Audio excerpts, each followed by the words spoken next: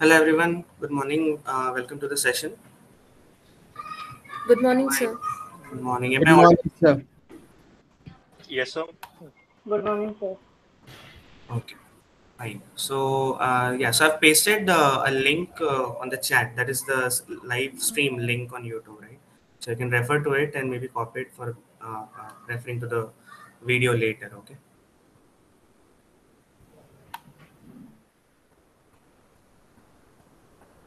All right. So while I'm just admitting other students in the chat, I would like to know your experience with the week one of Abder one. Anybody can just unmute and start talking. Okay. By the way, my name is Adarsh, and I will be your co-instructor for active course this term. Okay. So all the live sessions regarding the course project related will be co-guided by me.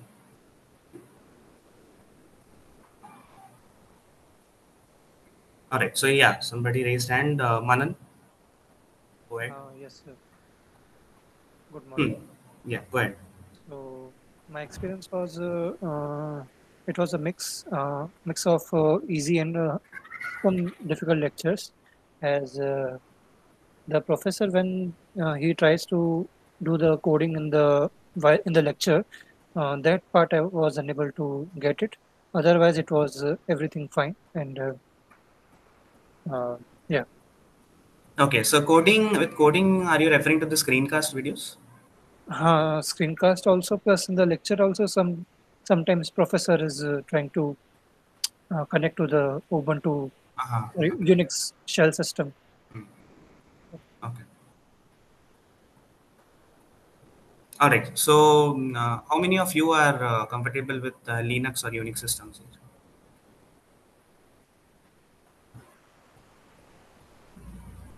Okay, quite a few. How many are not?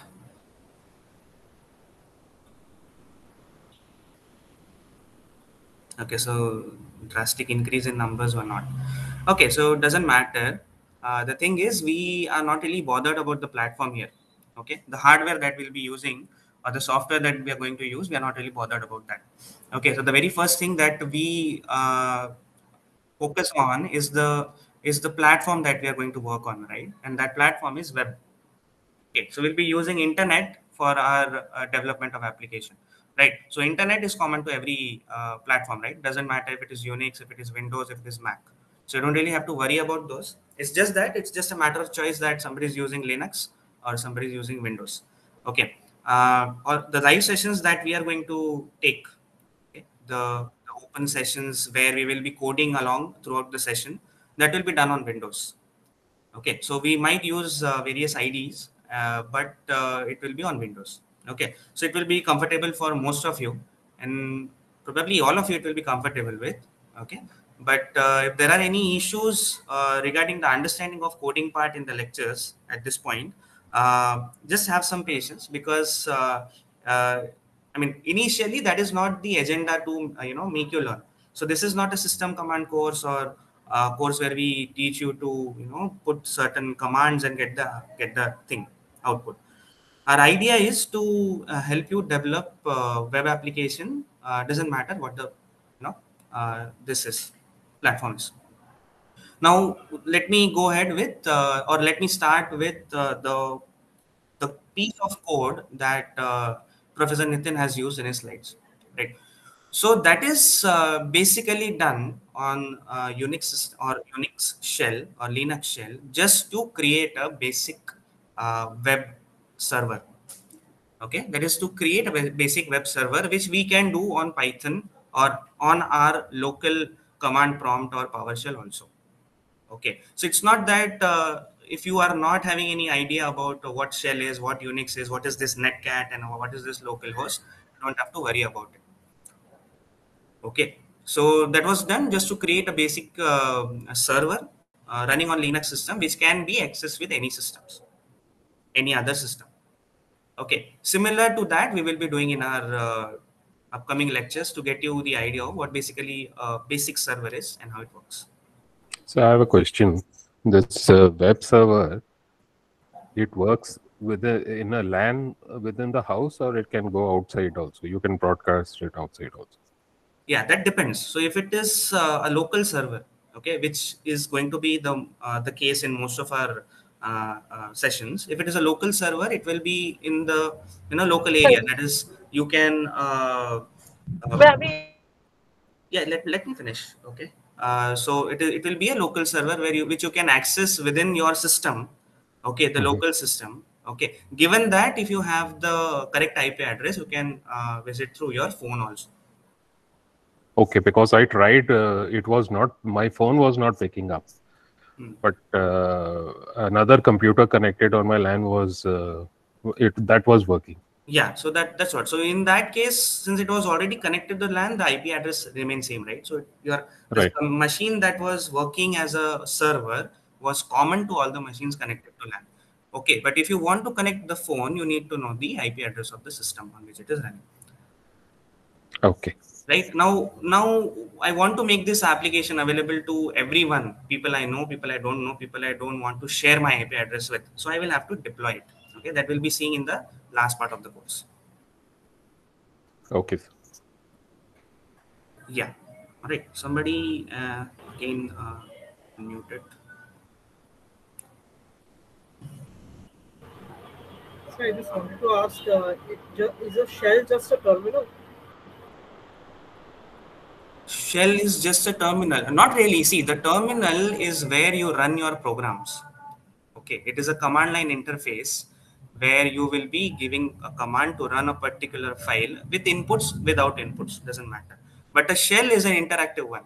Okay. This is, for example, if I call a Python shell, I can very well run the Python code there.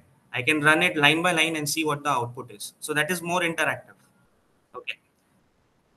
Command line, on the other hand, will directly allow you to run the Python program. So we'll see the difference of that also. All right, Shutanik? Yes. So and is the command line also the kernel of the operating system? Command line, the kernel operating system. Yeah, maybe you can call it, but the thing is, kernel has to be connected, or it has to be in the more of an admin way, right? It is the command line that we will be using is more of a generic, okay, to as I said, to run the Python programs that we'll be creating throughout the sessions. Okay. Thank you.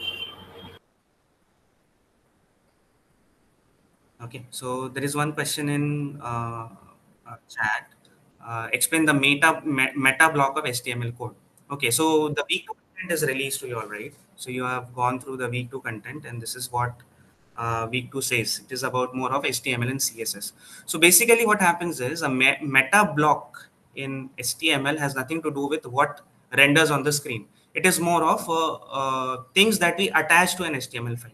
Okay, so we'll see that completely in detail when we'll go with the solve with instructor sessions of week two. So basically, the idea is you want to create an HTML file. Okay, there is some text which is relevant to the users or consumers of that file. Some text that is important to the operating system, or not the operating system directly, but the browser.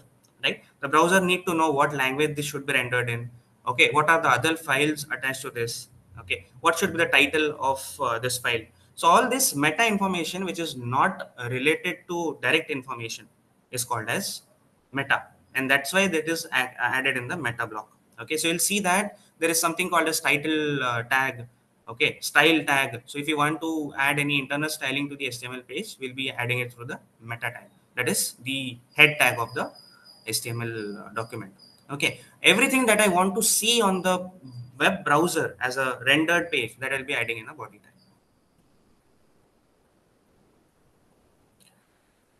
Explain the protocol IP Can you address. repeat the last few lines?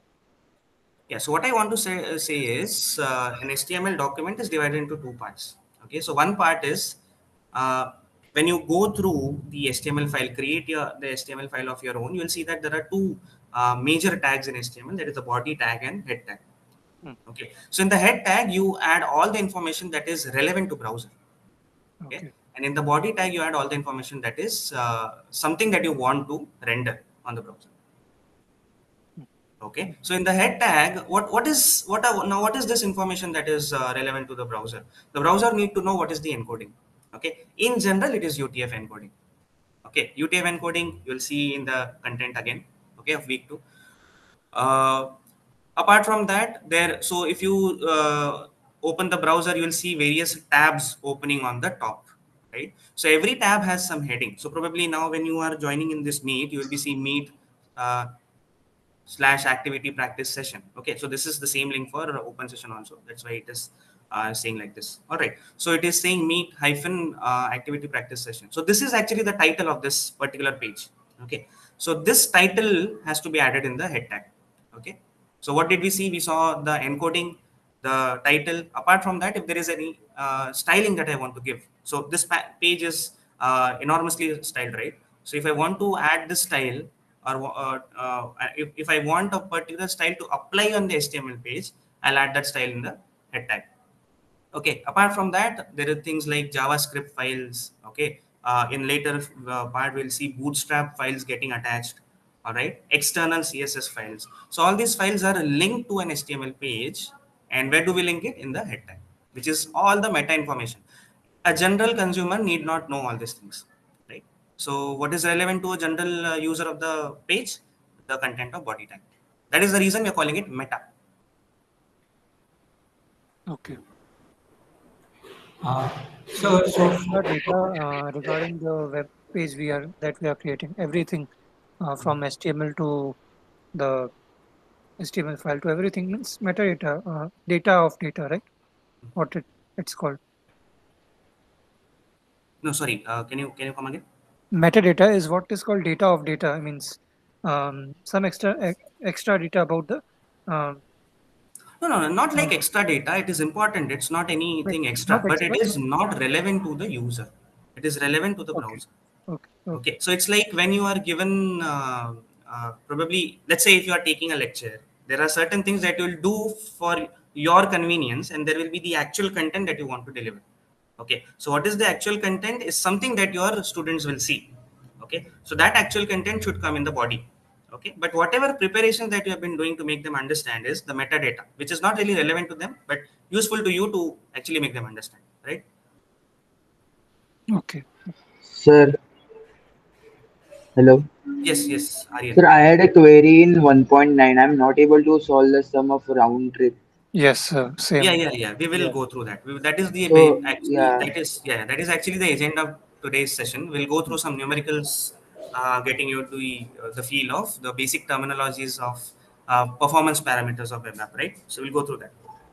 okay. So I'm just trying to get your understanding of week 1, right? Yes, sir.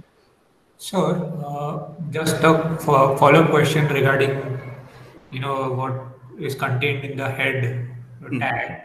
So I wanted to know if, say we want to attach a PDF file, which the user should access. So is that in the body or is that in the head tag? Now, so you want to attach a PDF file which is accessible to the user. Is that Yeah. what you're saying? It should be in Yes. the body. Okay. Everything that is accessible, that should be accessible to the user of your page, should be in the body, because that is what is getting rendered on the browser. That is the main body. I mean, main content of the web page, Hmm. which we are Yeah, getting to the user. right. Yeah, so there, I mean, with that, we will, when we will go through the application or the HTML file creation, static web page creation with HTML and CSS, we'll see that there are two files or two basic tags. One is anchor tag and one is link tag. Okay, so what is the basic difference in these two tags? Link tag basically attaches an extra piece of information to the HTML. Anchor tag attaches a link which you want the user to see on the web page. Okay, you did not get it, don't worry. We will go through it in the more practical way. Yes. And sir, this mad one is more about practical or it is more about theoretical? Should we make notes also or not? Not really, because see, so there is this component of lab assignments, open sessions, solve with instructor sessions, which is synonymous, right? So all these things will cover everything practical. Okay, you see, some basic understanding, basic theoretical understanding is required, but that is what is given in the course is sufficient. Okay, you want to read extra, there is no stopping you. But the thing is, the practical aspect of the course, which is probably the 80% of the course, is something that we are going to see, note and have a proper record of. So you don't have to worry about making your own note. As we go ahead, the things that I code, when you code along with me, the notes will be with you, right? So does it means this whole course is more about VS Code, HTML, CSS, and backend whatever, right? This is more of a backend development. Sir, whatever the professor is sharing in the slides and whatever he is, I mean, explaining to us, that we are noting down. So is that okay? I mean, as you said. That is okay. See, so the major lectures of the content, they might sound theoretical initially, but yeah, so they are basically to give you some idea on what topic we are trying to understand. Okay, to as a practical back to this, there are screencasts. Okay, so Yeah. when you go ahead and watch screencast and work along with the professor, you'll see that the notes are being made as far as the code is concerned. Okay, the theoretical notes you can make. Okay, the slides and all will be provided to you.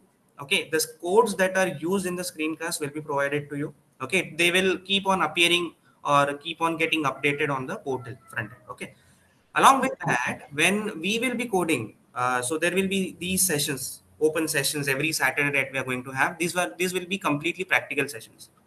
All right, same thing we'll do. I'll code along, you can follow me, or you can just sit back and watch it carefully and then maybe later do it. But the code that I'll be using or creating on the on the sessions on the go will be provided to you after the session. So you will be having the complete uh, So notes. you are saying, trying to say we will have the soft copy of the notes. I mean, whatever codes and whatever things we are going to do in live session. Right, every code written anywhere during the entire course will be with you. Sir, Okay. And sir, what the does screen cost means? Is it a screen recording? No, so screencast is basically a short video that give you some idea on the practicality of what you have learned in the theory part.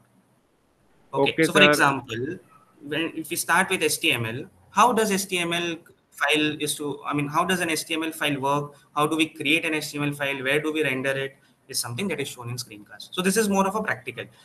Again, to back that, give more understanding on that, we'll have open sessions. so the And sir, screencasts are will in Ubuntu. So if I have to do it on Windows, would you be able to show it to us? How would I? Yeah. So that's what I Yeah. said, right? We will Yeah. be the coding sessions that we are going to have every Saturday, 11 to 1, are completely happening on Windows.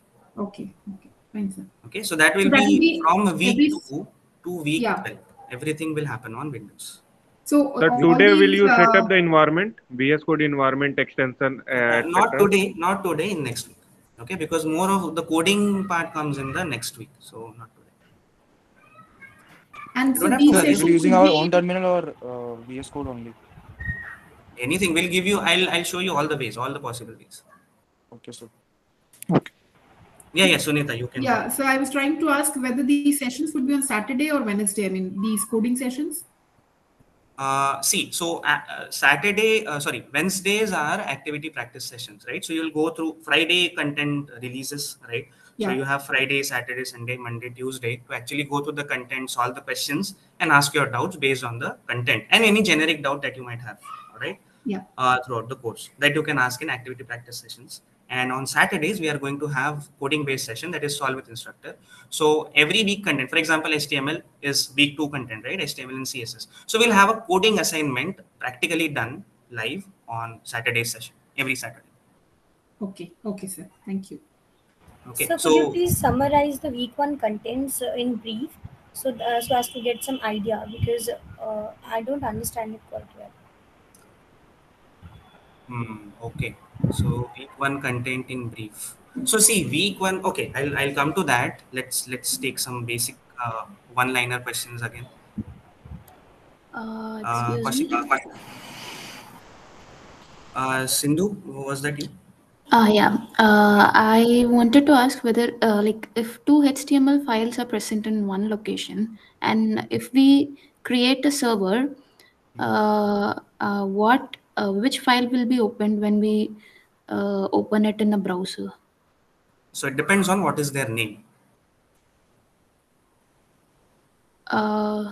We just created like one liner, right?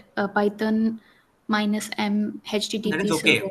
That is what you're doing with creating a Python server. That is okay. Now, when you do that, when you create the server starts running on 8,000 port. Okay. Now, you want to go through. I mean, you want to go to the browser and open 8,000 port. Now, this is where you want to see which HTML file opens, right? Yes. So this that's what I'm saying. This depends on what is the name of HTML file. So, sir, it will take by default index.html, right? Right. That's what. So if one of your file name is index.html, it will by default render index.html, Okay. right? And the other file has to be, has to be rendered by giving the endpoint as the file name. Okay. Now what I'm speaking, don't worry, we'll see that everything. But this is more of a week two content, right? Any Okay. doubt Okay. in Okay. week one? No, See, so the I thing was is, we will asking for the. go through everything in sequence. All right. Sure, sir. Creating a web server, Python server, or any other server is something that comes from week two, because that is where we are rendering more of HTML files. Okay. So it's not that I'm saying that it is a week two content. Don't ask me now. It's just that I want to create a link of studying this course in a certain way. True, sir. Okay. Okay. Okay. Okay. Okay, Right. sir. I didn't So see the week two course. I just saw the week one. That's why. that's okay. So the thing is, so that's what. So today, what we are going to see is mostly. So I thought of spending first half an hour to actually understand on what is your position on the course, week one content basically, and then we will go through the content agenda of today's session, which is giving you some idea of network parameters. All right, with the new previously given or uh, quizzes based numericals. Okay, so that is what we were going to see today. All right, now HTML and CSS is a week two content. Yeah, the content is released. You can go through it, have a good understanding of it, go to solve the question. That is okay. But any practical doubt that is on the week two content, we'll see in the two sessions coming in the next week. Okay. So by end of Saturday's session next week, I'm sure that there will be no doubt on HTML. Sir, can I Makes ask a sense? question regarding MVC, model view controller? Yeah, MVC. Exactly. Yeah. So maybe I'll just tell you my understanding of MVC with an example. Hmm. Maybe you can just validate it. Hmm. So, say for example, I am loading a page in Amazon. Okay, so I go to Amazon website and I sort of click on the photo of a washing machine, say for example, that I see there. So what happens in the background is the click on that page is sort of like an input to the controller, and then so when I click that, the controller will know that the user has clicked on the image of the washing machine, and then the controller will sort of request to get the information that is to be loaded on the next page from the model, because sort of model will know how to interact with the database, and then model will get that data from the DB, and it will, like, the data that it will pull out will be sort of like a raw data, and this raw data is not in say user readable form. So what it will do is it will send it to the controller, and the controller will send it to the view, because the view will then apply the styling, and it will send it back to the controller, which will sort of push it to the user. So is this sort of Yeah, right. That is the uh, right way of understanding. okay? So in this, basically, the workings of model view and controller is correct, right? Like Hmm. whatever. Right. Okay. So view does not only come at the end where it has to represent detailed data of washing machine. It was there at the very first step. The click that you made was also view. So it starts with view and ends with view. Okay. All right, because your where did you see or view literally the washing machine on the screen, right? So whatever you view on the screen is a view. Okay. Okay, so a different view because you were along with washing machine, there were other products also in the first view, but in the second view it is more of specific to washing machine. All right. Yeah. Two different views. Yeah, so it will start with view. So you see, so you are a client, you will interact with the view. The view sends request to the controller. The controller, based on what has been asked by the view, sends to the model. Relevant data related to the particular view will come from the model. It will again, so it will again get that more interactive way or format, and it will again go back to the view. Are you saying that from the model it comes back to the controller again, which is getting transmitted to the view? Yes. So a controller is like the main, central person here. Everything that comes to or goes from has to go cross through the controller, because controller basically not only understand the request, it makes the request to the model, takes the response, process the response, so that it can be rendered by the view, rendered as a view by the client.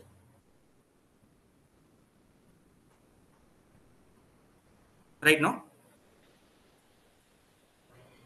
Yeah, it is clear. Okay, so basically, the controller is is responsible for the two sides of the operation. One from the user to the model, and then from the model to the user. Right. Both in Yes. both aspects, a controller is involved.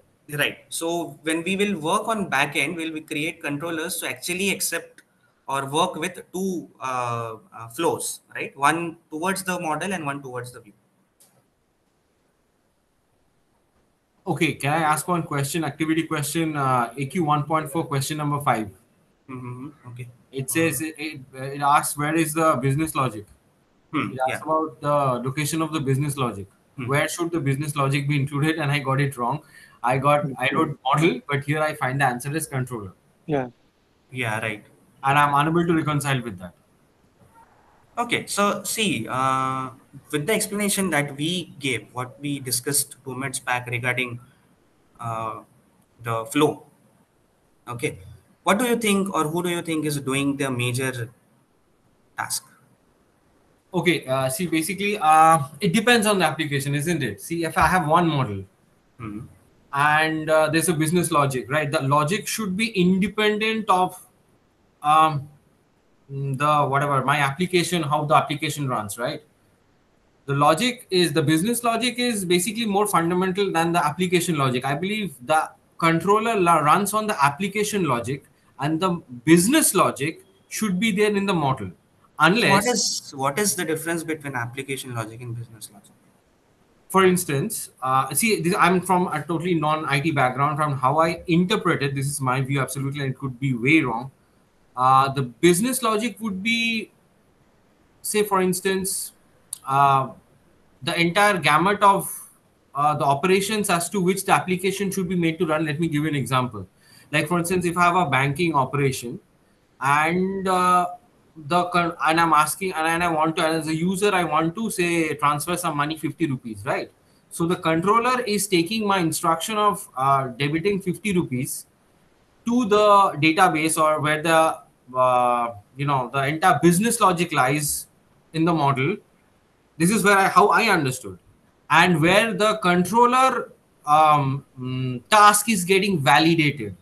The application logic gets validated by the business logic in the model, because it's a very simple form. But that's how I understood. Unless it's a different, it has got a lot of models incorporated, where it would be probably best to put the business logic in the controller. So that's why I'm saying it depends on. But at our level, I don't think we're working with multiple models here. So I'm really kind of confused. Like, kind of like, are you getting No, me? we actually will be working on multiple models. Can you have one table for the entire application? No, no. See, again, that's where I'm coming from. Like the business logic, a business logic can have incorporate multiple tables or things like that, isn't it? Hmm. So, I mean, looking No, at the so larger see, the thing is, as far as MVC is concerned, or any application that we talk about, logic generally means brain, right? So something that is happening that actually, it's like taking decisions. So if you're taking decision what to do, what not to do next, right? So that is coming from the controller. The model, on one hand, is actually just holding the data, okay, in whatever form it is just holding the data. It does not know what data to fetch, what data to give, what to do. It can do the basic operations, the basic CRUD operations that we'll be seeing later.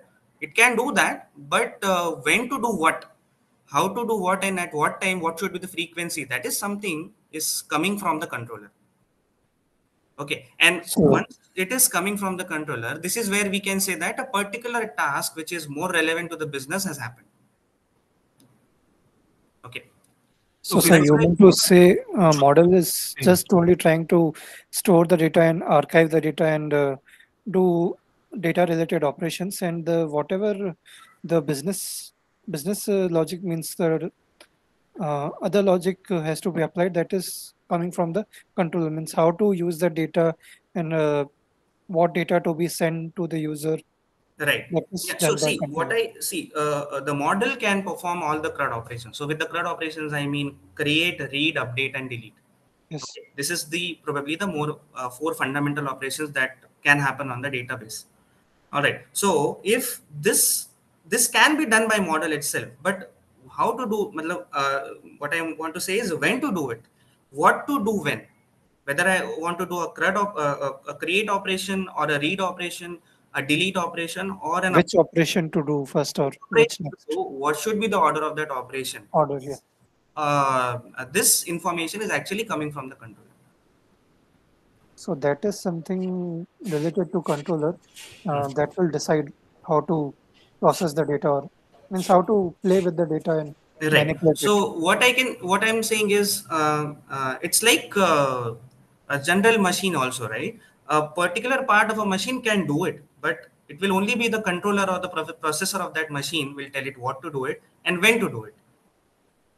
Right. So the Yes. model, along with the storage and archive capabilities, can do these do this operations, but uh, the chronology, the order, the sequence, and the frequency, and the number, and the time of doing that will be all given by the controller. Uh, Okay. Right. so, yeah. So, And but say for example, in the like example given by Anirban, wherein we are doing a banking transaction. So Hmm. that time, say for example, we want to debit 50 rupees from the bank account, right? So, if the model might can also check if sufficient balance is there before it can sort of debit that amount or that you have requested. So don't you think that because that model is dealing with the database, if we put that logic, that is a business logic, right? It has to check if the balance is there or not. So this, if it is put in the model, then it will be easy sort of to check all these things with the database because it is interacting with the database. Hmm. So if we keep that there, won't it be more sort of efficient? See, the thing is, I'm not saying that you cannot do that. It's Okay. just the in MVC, what we mean to do is we keep the business logic in control. Now, with the same example, uh, there are limitations also, right? So, what? Let me tell you what I meant. So, when you are saying that a model, when you want to debit something, it will check for whether there is sufficient funds or not.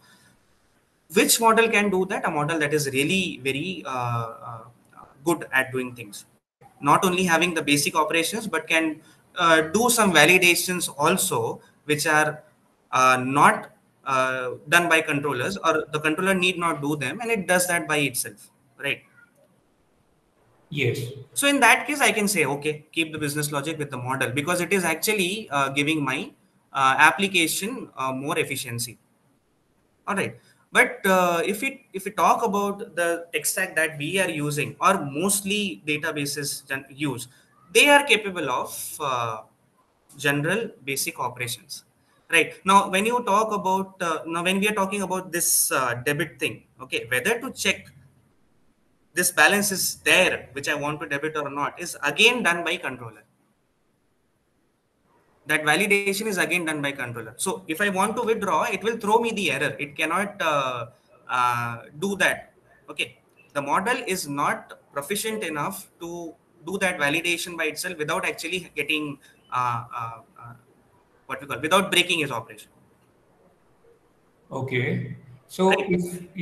if I have to, sort of think of it from a coding perspective. So basically, it is whatever piece of code we write in the controller section that will make it smarter. So if I write the same piece of code, say in the model section, it will make the model smarter. Is it how it works? Yeah, but then that is right. But yeah, then where does separation of concern go? Right, there is some piece of code that actually does things with the model. There is some piece of code that does things with the view, and then there is some piece of code that actually runs the application. So you have the complete code scattered throughout the application. Correct. Right, so that is not what we want, and this is completely opposite to what we are doing with MVC. Right, so we are making three components just to make sure that we have three separation of concerns. View and the templates are there with view, database related operations are there with database, and all the logic that is happening with the application will stay with controller. Okay. Right, I so think this was Can you explain also. the Hi, this is Vasu. I think this was covered in database DBMS. I was trying to pull out those slides. I can't recall where they are. But essentially, what I recall is in the model. I don't think of it as a model, as the name model. It's basically where the database resides, and uh, there's a lot of database operations which happen, which are also quite complex, right? So basically, the model does all that, pulls out the data, serves the data back, and then everything to do with the business logic is, there are these layers also, where presentation layer. It's also taught in data. So controller is basically because there's a lot of complicated, you know, uh, logic which needs to be applied, and that sits with the controller is what I recall. I just think of model as a database. right. So that's what I'm saying. So when we study database course or DBMS course for that matter, our concern is database. All right. So I want to add everything that is possible to not only do the fundamental CRUD operations, but also everything to validate them. Right. So in that I can see that major code that is doing some high level task also reside in the model. And that is what we are calling a model in DBMS. But in app dev, I have the privilege to create, have the privilege to create all the logic and keep it in one place. So let me keep the model very basic, right? Okay. So can we say that our controller also makes a decision that which model to evoke? Right. Like, do we have to use the database that we have in our server, or do we have to use a Python code that we have in a server? So Right, that right, yeah. So decision. everything, yeah, Okay. that will be done, and that will be seeing when we will be creating the backend, right? Okay. yes, Yeah. sir. Sir, when are you starting with the round trip sums? Just give me a minute. When we are done with, okay, so I guess we are done with the queries by raising hands, right? Just last question. Can you tell more about view? I mean, apart from seeing what we usually see in the screen, that is not view, right? Uh, there's something more to the view. Yeah, so that and what is happening at the background of the screen. I'm not talking about the backend, but the background of the screen. Okay, interactivity. That is again a part of view. For example, you have a form where you put in your name and password. So you can interact with the view, not only see that, okay, this is the name and this is the blank space where I'll put my name, but to be able to put your name actually is also part of view. Okay. Right now, what happens to that name when I click on submit? Before it goes to the server, where does it get stored? That is also part of view. Okay, Okay. apart from that, if there is a password and password has a condition of minimum 8 characters, what will happen if I put 7 characters and click on submit? Will it actually go to the server, or will No. it stay there and tell me, okay, this is something wrong? It will throw error. Yeah, no, yeah, that throws error, but Yeah. where exactly this error is coming from? Is it coming from the server, or is it there, or something is there at the background of the HTML file itself that tells me that, okay, there is an error? You Okay, can have so, it from both sides, sir. yeah, You can have it that from is the definitely, From the definitely. server If also. if this is happening from front end, then we can say that this is also part of view. yes, sir. Okay. That's the question I had even in DBMS. So some of these things, like for example, you put in a wrong name or whatever, it doesn't comply to certain logic. Then the front end, whatever, the JavaScript itself tells us that there is an error, right? So some business logic also sits in the view. Is that a correct way to think about it? Yeah, we can say that. So what we are seeing that, no, currently in app dev 1 will not talk about that, because we're talking about backend development. Yeah, Okay, so sure. the validation that will happen at the server side. But Okay. is that not the case, that some validations happen on the client side itself? I think so. That's what I thought. Definitely. So if that happens, that is called as front end validation, which we will be having a look in this course also, and definitely in Mat. Okay. Okay, Thank so you. that is again a part of view. Okay. And sir, So also the not only voice. seeing interaction, uh, viewing, the front end validations, front end logic are all part of view. Voice also is a part of you, means whatever we Yeah, speak. right. So it's, so by the term view, we cannot go literally view. Okay. For example, we are Yeah, talking, we are talking to Alexa. Alexa, please switch on the light. Okay. The input that went in the form of voice. Voice, yeah. Okay. So That is the, also. what is the view for me? The ability of Alexa to listen to my voice is the view.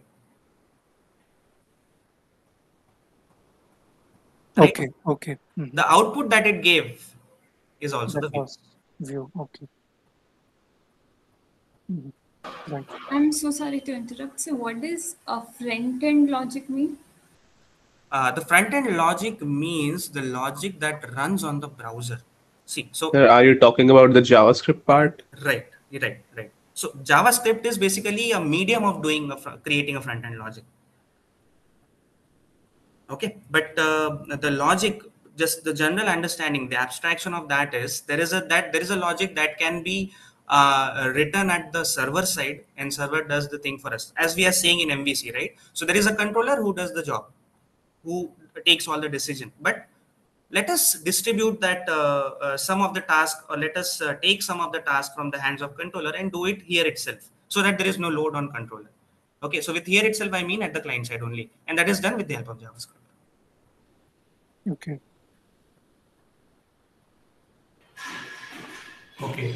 So, sir, if we have to if you have to break down the validation part again. So, basically, in the view, the piece of code which says you have like not adhered to the minimum requirement, that will be there in the view, but it will be sent to the controller to check actually whether the user has typed in the 8 things. Right? Yeah, if it is a backend validation. Okay. Okay, so we'll come to validation. So see, there is a sequence in which we can move and then come to things. Okay. Sir, can you conclude MVC in layman terms? Yeah, true. So it's Sir, like please the go way. step by step. Yeah, it's like, it's very similar to the way in the way Kaushik has said, right? So there is, at the beginning, you'll start off with the view, because this is where you actually give command to the application to do something. Okay, so you interact. So it is first view. Okay, the client. So now this client can be referred to the browser also, because it is the browser that sends the request, and the general user also, like me and you, who is sitting in front of the computer and actually interacting. All right, so let us consider client to be us humans. All right, so if I click on any part of the screen that actually responds, is a view, right? So it starts with view. Okay, so when I click, that click will be interpreted as a request and will go to the server. Okay, now how does it go to the correct server? We have everything for that, right? Because we have every detail of that in the URL. Okay, we'll talk about URL in quite detail. Now Now let us assume that request has come to the server. Okay, now with server where it comes to the controller. Okay, the controller understands the request, triggers a relevant function of what to do when this request comes. All right. If it is a database related operation, then this next request will be forwarded to the model with a request of relevant data to be retrieved from the model. That data comes back to the controller. All right. Now that data that is coming back to the controller is not in a format that can be read but cannot be easily interpreted by the user, us. All right. So what controller has to do? It has to render this data or create of information that is called as a response in a way that when browser renders it, it becomes meaningful to the user. All right. So the response is sent by the controller, that is server, to the client. Okay. Who is client here? Us users. But actually that request is coming to the browser, which is actually understanding the request, right? Now, how does it understand? With those two parts of HTML file, which I said, right? There is head tag and there is body tag. It understands on what it reads the meta information and renders the body information. Okay. Whatever it renders on the screen is actually the view again. Okay, which I see. So initially I use view to interact. Later I'm using view to see. Great.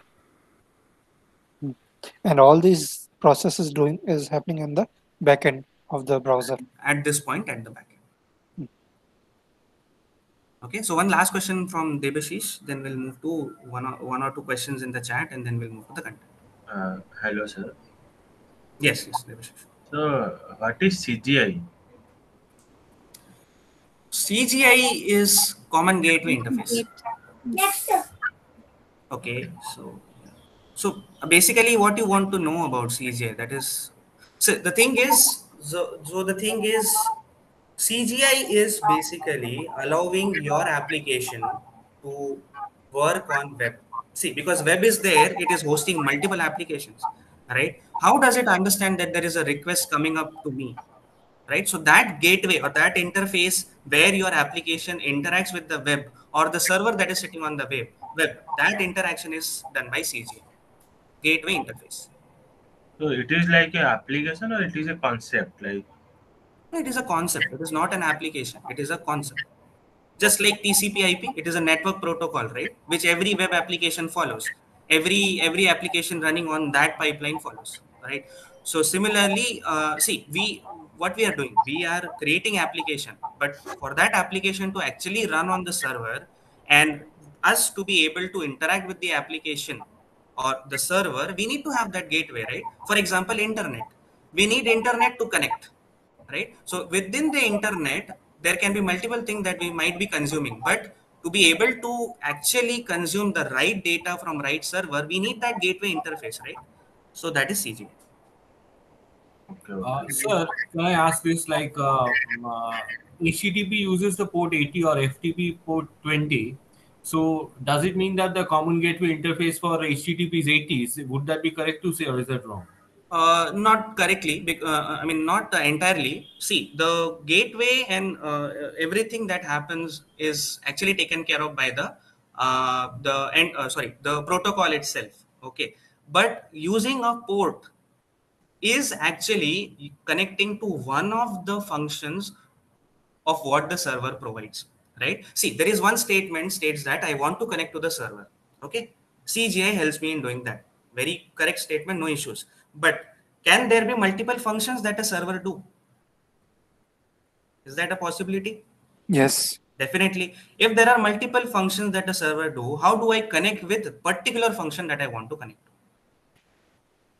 Sir, what is it that the CGI does exactly? It does not connect it to the particular port. So, what does it do exactly? Can you give an example? I'm trying to wrap my head around it, please.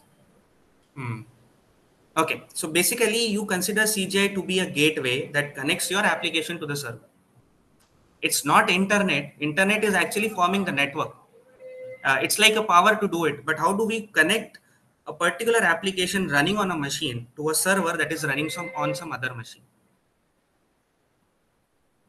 So that interface is actually done by CGI. All right. Now, once the connection is made, I am connected to the server. I want to connect to a particular task that a server does. So this is where the port comes in.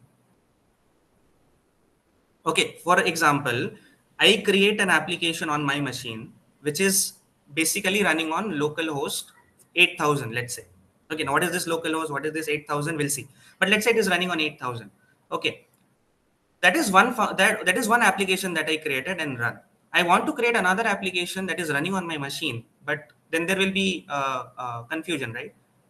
Where if single machine is trying to run two different applications, how do you differentiate? This is where port comes in. Port number is different for So both. so the port number will be different for two different applications running on same machine. Mm. Okay, both the applications are connected by CGI, but how are they differentiated with the help of port? And so, sir, to connect to the which port that is done by CGI, I mean, which port we have to connect It to for general our connects to the server, no? We okay. will connect, we will provide the port, right? To which port I want to connect. As a client, we will provide the port. Okay, we will. Okay. So when you say it is running on port 80, what does that mean? You are connecting to a server that with the help of CGI, and there is an application which you want to see is actually running on port 80. So what do? We go to HTTP localhost colon 8000 so that I can connect to particular application. So that port we are providing as a client. Yeah, we provide everything we request. No, but nothing is given just as a gift. So we request everything. So what does that everything mean? I want to connect with this protocol. I want to connect to this domain name. I want to connect with this port, and I want to hit this particular endpoint. Okay. So these are the four things. Apart from that, I want to provide this as a data as my parameter. Now my data should go with URL. I provide this data should go with should go as a request body. I provide everything is provided by the client. Mm. I mean, by server by itself doesn't know what to give to the client, right? It will only respond with whatever has been asked for. Okay. Okay. All the things what I said will make sense when we go ahead and see things. Okay, sir. Thank you. Okay, so Yes. we'll stop here for that with the Sure. query and question session at this point. Okay, we'll take more questions later if we have time, but we will go with today's agenda. I want to take 3 or 4 numericals which might help you in solving questions. Okay. True, sir. So one question: what happens to two HTML? Okay, so this has been asked for, right? And explain RTT. We'll see. Okay, so what I'll do is I'll share my screen. So you can take the last activity questions that are Last activity question as a activity question 1.9. There are problem sums there discussed. Okay.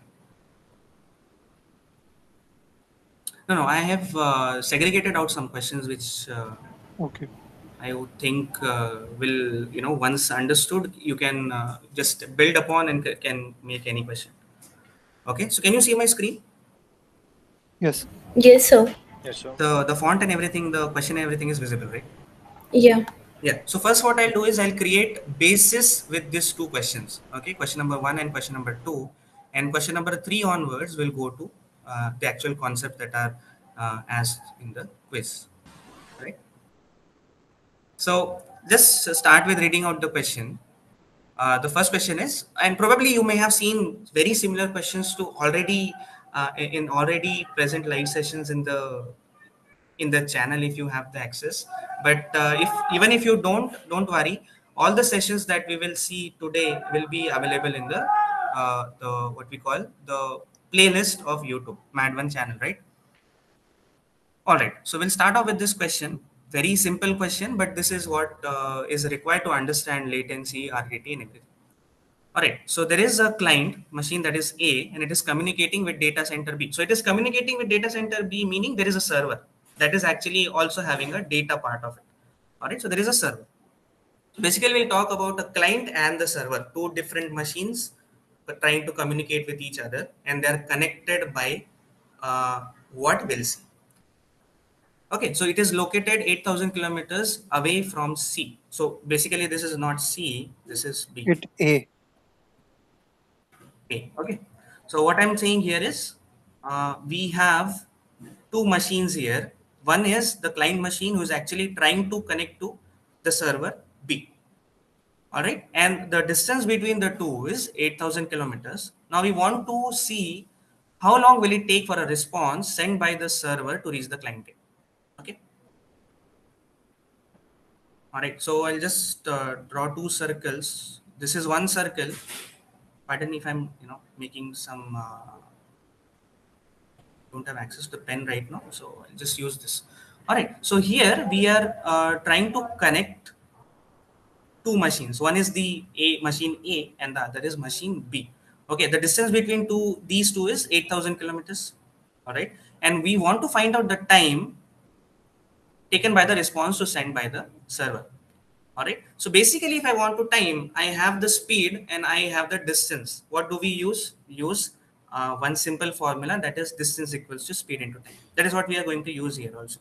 All right, now you focus on this part of the statement. What does it say?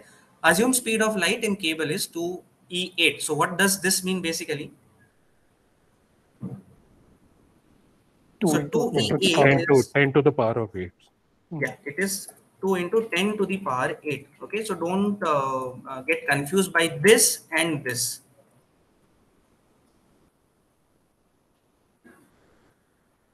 Okay, so e does not mean exponential here. E is simply to say that I'm raising 10 to the power 8 and multiplying it by 2. This is what it means, right? So I'll just keep this thing here itself. I'll keep it here. All right, so this is speed of light on cable. This means we have to assume that the data is being transferred and fetched by the cable, on the cable, right? So there is the client machine A and the server machine B are connected via cable. Okay, so the speed of transfer will be 2 into 10 raised to power 8. If there was nothing in between, right? The question doesn't mention if there is anything. The medium is not mentioned. If the speed is mentioned, we have to use that speed. Okay, but I'm just telling you the relevance of or the interpretation of what speed means, right? So if it is cable, the speed will be 2 into 10 raised to power 8. And what does that mean? The connection happening between A and B is with or via cable. All right. If nothing is given, or something like this is given, aerial connection, then we'll see that there is nothing in between, but the communication is happening with air. In that case, the speed of light will be 3 into 10 raised to power 8. Right? That will also be mentioned if the question comes. All right. So that is the thing. Here we are saying that the speed of light in cable is asked to assume. This means we have to assume that the communication is happening via cable. All right, and therefore we'll consider speed to be 2 into 10 raised to power 8. Okay. Any issues here? Not yet, sir. Okay. Now Clear one thing till is okay. Thanks. All right. Now what will be the distance? What should I take a distance? 8,000, right? You will have to convert it into meter. That is okay, but the distance should be 8,000. Right? 8,000, yeah. Okay, so there is a problem here. So the problem is, I'm seeing how long will it take for the response sent by the server to reach client A? When will the response be generated? Or how will the server at B know that I have to generate a response So for this request C? has been made. The request has to be made. All right. This means first the request will start from traveling from A, go to B, response will be generated, and then it will go back to A. So the distance But total. sir, just a point. This could be a little confusing, right? I mean, it doesn't mention whether the request has been sent or request will be sent. But suppose if I assume that the request has already been sent and then I'm asking about the response coming out. No. The thing is, when I'm saying the response is to be sent, I have to assume that first request has to be made, right? Okay. We cannot assume that. Okay. Fine. So it's not a given. So I have to take it as 16. Hello, sir. 16. So see, whenever Sir, here it is saying that how long will it take for a response sent by a server to reach client A, na? So it is only talking about the response, means what will be the time taken But to when get the the response. response, first you need to send the request, no? then only response will come. See, okay, But fine, that is fine. But All right, it is talking about the response only. It is not right. talking about means the whole time that when you have started. That is also No, not that is mentioned. okay. Yeah. I get your point. See, if you that is okay. You're going literally. I understand, and it also makes sense. But the thing is, when you're sitting here as a client, okay, can you get the response directly? No. I know that no. I it will not means it when we have not initiated any request, then till not that we will not get any response. Yeah, but actually that is little bit confusing because Okay, fine.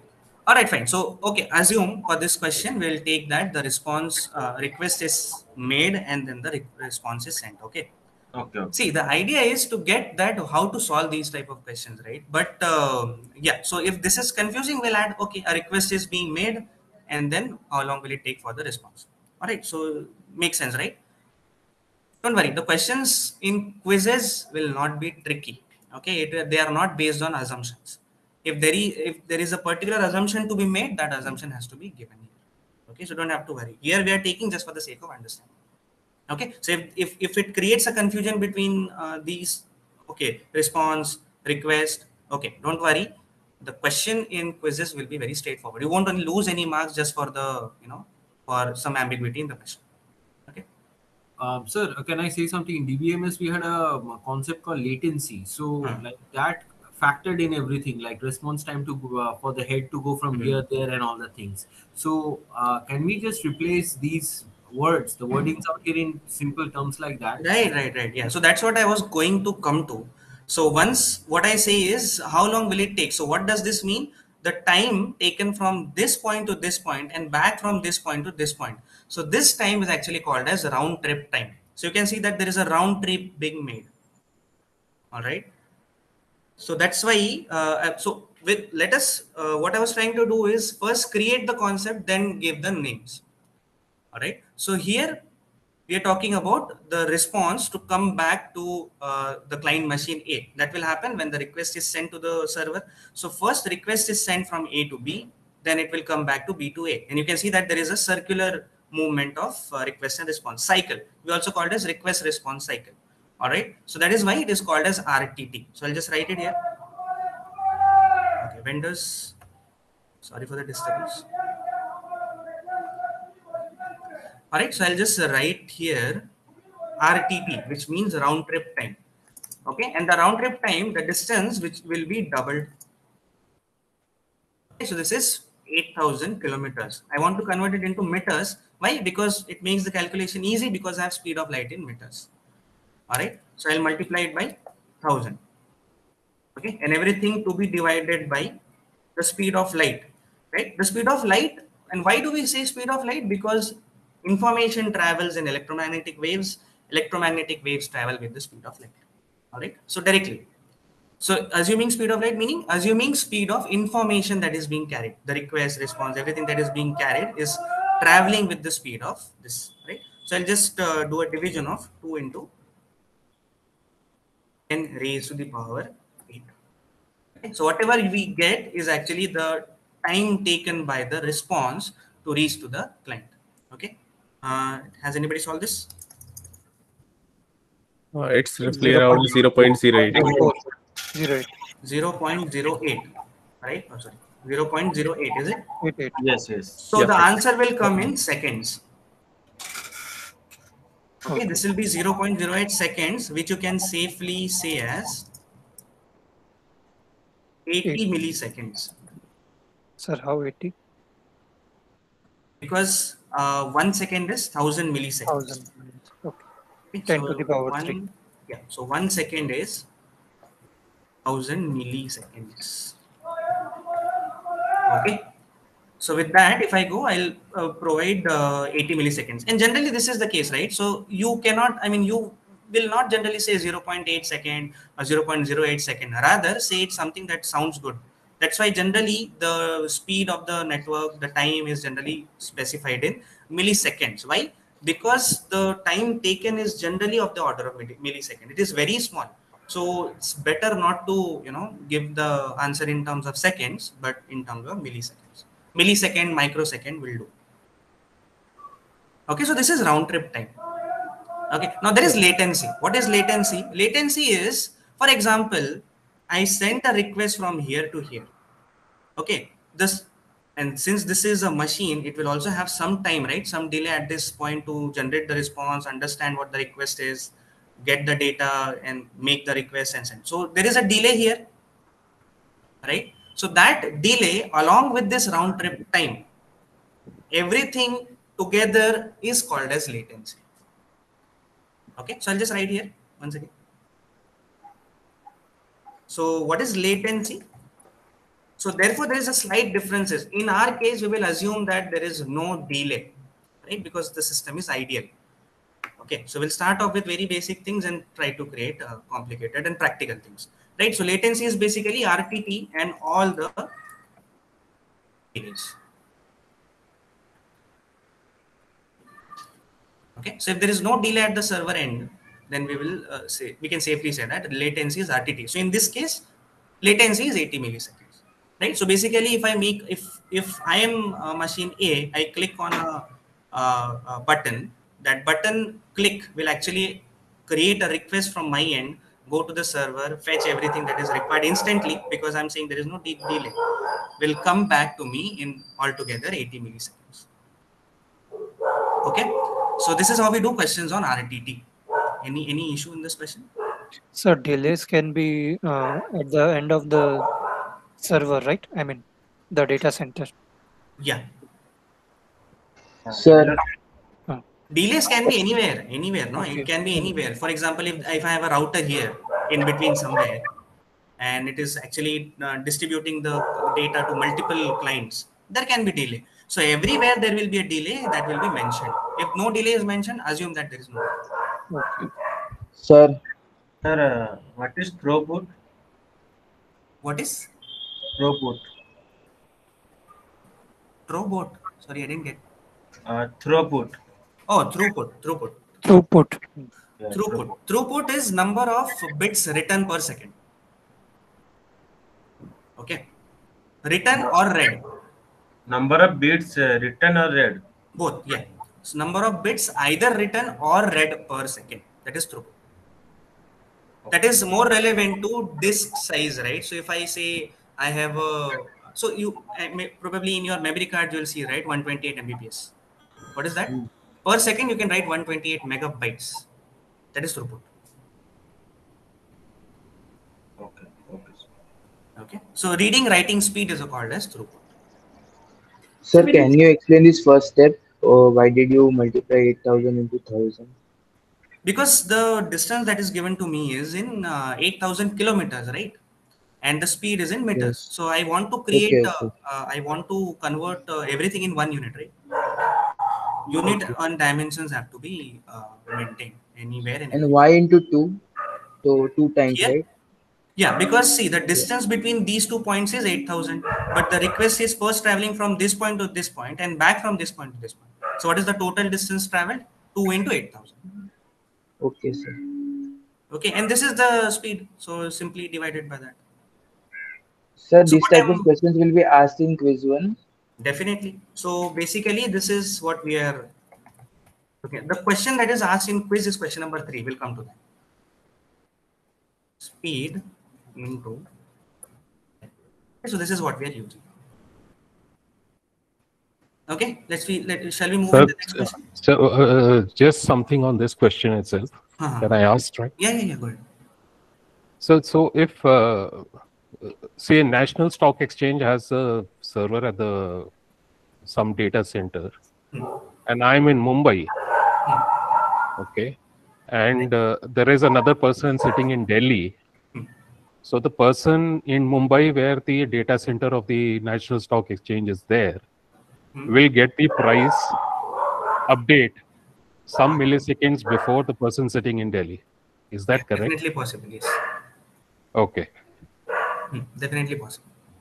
Okay. Right. Sorry, I didn't get this. What was the question? So what I'm saying is, so what the question is, suppose this is client, right? This is server. If I try to draw a circle here, okay, and this is another client, okay. Now this response is going to both the client. Who will receive it first? The top one. Top one, right? That was the question. So basically, there is a person in Delhi, there is a person in Mumbai, and there is this Bombay Stock Exchange. It has release price aerially. It will go to everyone. Who will get it first? This one. No. All right. Those who are close to the server, I mean, Yeah. data center. That will. Yeah. Yeah. And this is very ideal and very generic and very simple case. All right. There are multiple things involved. There are routers. There are connections everywhere. Right. Breakpoints. Changes of mediums. So that is the thing. Because see, what if I say like this? All right. I say that these two are connected aerially and these two are connected via cable. Now, who do you think will get? Cable one. Cable one will get it earlier. Okay. Aerial one. Aerial one. We have to calculate and see. I have not mentioned the distance, right? So we have to first We have calculate to calculate now. whichever is lesser will get. But yeah, the chances of getting this one getting early is more because aerially the speed has increased tremendously, right? 1.5 times it has increased, 3 into 10 raised to power 8. So it Okay. depends on multiple factors. Okay. Let us move to next question. So I this also is like have a doubt, yeah, a yeah, go small ahead. doubt. So I was just like in the previous question, you said like we need one round trip, right, to do that. So I was thinking like, what if we are using a TCP protocol, and in TCP protocol we need a three-way handshake, right? So do we have to like also include it if we are doing the TCP protocol? Yeah, so if that is there, then we'll have to provide everything data related to that also, right? Okay. Right, in that so that's what. So if there are multiple things involved, what I can do is I can either give the details of those things where the essence of question will go, it will only become mathematics question, or what I can do is just add a simple block here and say okay, there is a delay of 10 milliseconds, Okay. right? So I'll just abstract everything and give it a simple block in between somewhere where I say that okay, after everything that you do, add a delay of 10 seconds and get the final time. Clear, right? Yeah. Okay, now I'll go move to next question, which is very similar and but one step beyond what we have learned, right? So suppose a client, I'll just read it, right? So suppose a client C is communicating with data center D located at 15,000 kilometers. So the distance has increased here. Concept has not changed. Assume that the TCP connection has been established and is kept alive if each new request can be sent only after receiving an acknowledgement from D for the previous request, then what is the maximum number of requests that can be sent from C to D in one second? Okay, let me first explain the question, what is happening here. So till this point, it remains same.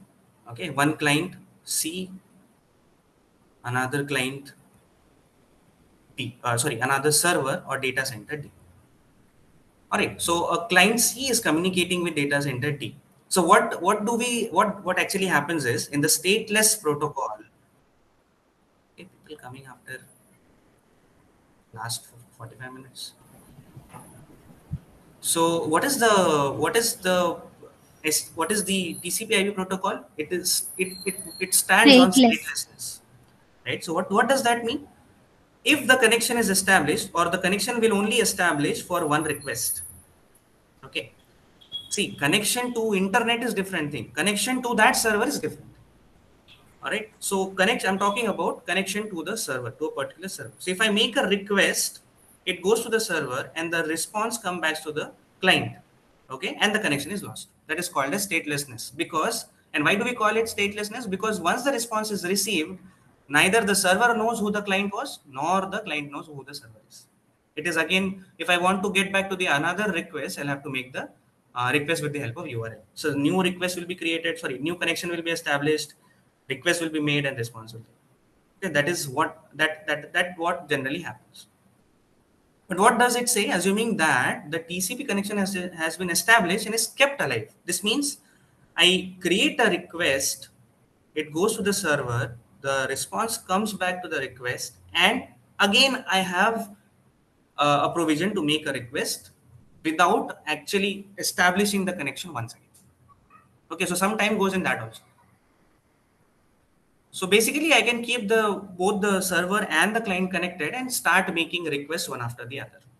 All right. Now, what is the condition here? the new request, if I make a first request, the second request can be made only after receiving the response of first request. Okay, that is what it says, right? If each new request can be sent only after receiving an acknowledgement from D for the previous request, then what is the maximum number of requests that can be sent from C to D in 1 second? All right. So basically, the first part of this question is asking me to take out a round trip time. That is how I know how much time it takes for one request or one response cycle to happen, right? And then later on, I'll calculate how many such request response cycles are happening in 1 second. That is what this question is asking me. Again, assume speed of light in cable is 2e8. So what does this mean? 2 into 10 raised to power. Okay, so just let me write the equation. Probably this is clear. Let's see.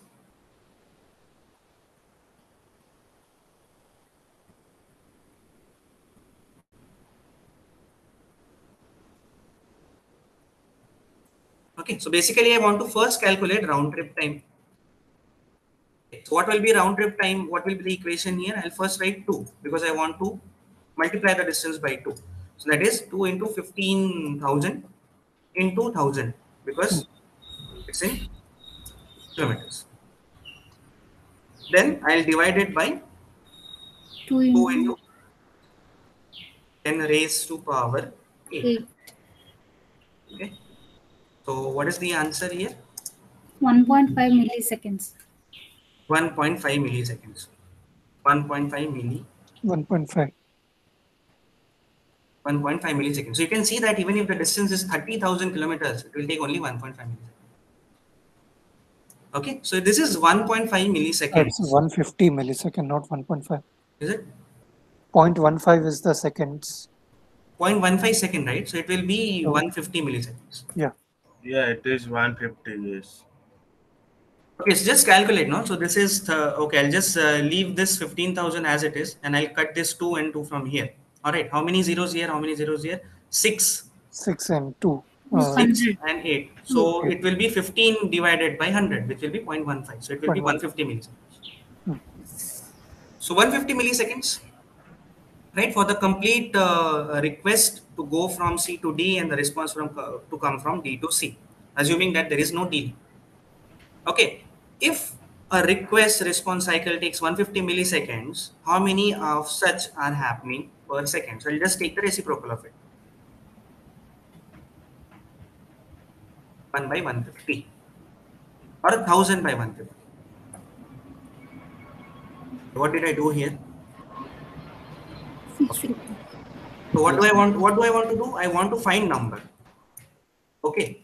Number of requests. Number of requests happening per second. So in 1 second, that is in 1,000 milliseconds, how many are getting? How many we are getting of 150 milliseconds? That's what I meant. Around 6. Okay. 6.67. 6.67. Which So equals to 7. 6.67. Okay. So that is 6.67, which cannot be the answer because number cannot be fraction, right? So what do I take? Do I take 6 or 7? 7. Okay. How many says 6? 6. It should be 6. It should be 6. Okay, so we'll take 6. Okay, let's. Any explanation? Okay, I'll tell you why 6 and why not 7. Because let's say 150 for 1, right? So first, if I just go ahead and write for first, it will take 150. Okay, for second, it will take 150. For third, it will take 150. For fourth, it will take 150. For fifth, it will take again 150. For sixth, it will take 150. What is the total here? 900. 900. 900. Okay, when I try to do the seventh one, my request will go, but I won't be able to take a response within that 1 second. Right? Because as soon as I add 150, it will become 1,050. It is more than a second. So, the 1,000 millisecond. Yeah. But in that much time, we have to take it. How many requests are made? Yeah, requests are made. No. See, the thing And is, I want to find out how many such requests are made in 1000 millisecond. Let's say I ask you to make a request of which you don't get a response. Will you say a request is made successful? no. No. So you cannot consider the last one. Okay. Right. So again, right. So what, again, if you see, assuming that the TCP connection is established and has been kept alive, and it is, let's say, kept alive for that 1 second. Okay, so it will make sorry, not nine, six successful requests and response are done. But when it makes the last one, the seventh one, the connection is gone. Gone. Okay. Right. So even if the response, okay, so if I try to divide it by 2, I'll get the request will reach this thing server. Okay, because it will take another 75 milliseconds, right? So it will reach the server, but while returning, the connection is lost. So the response will never reach the client. Okay. So we Sir, I cannot have a, consider the last one to be the successful request. Okay.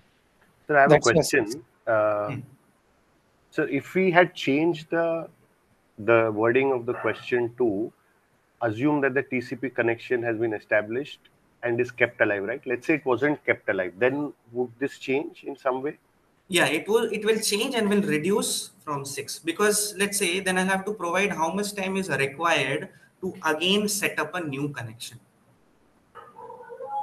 But that information is not given here. That's what. Okay. That's what I'm saying, right? So if I remove this TCP connection thing is removed, I'll have to remove this or replace this statement with assume that 2 milliseconds are required to establish a new TCP connection with the same server. Okay. So you have to keep adding that for every request. Yeah, that's 2 milliseconds. so adding 2 milliseconds will definitely reduce this 6 to less than that. 5. So that would be like 152 milliseconds then for a round trip time. No. You're right. 152 milliseconds for round trip. Round trip time, yeah. And that too, see, the connection is established. So first it will take 150. From next on it will take 152, right? Yeah. Okay. So unnecessary complicating the question doesn't make sense, right? Because we need to understand what is happening here rather than going into detail of it. Detail. Correct. No, I just wanted to understand the importance of that statement. Absolutely fine. No issues. So I hope you got the idea why we are Yes. putting something and not putting something. So that's why it is taking. Can we say that in the end the atomicity is broken for the last In the transaction? end, yes, yeah. But this is not a database, so yeah. If the properties are apply to everything, then yes. This is not a transaction, right? So, but yeah, in general, it is not holding true. Atomicity is gone.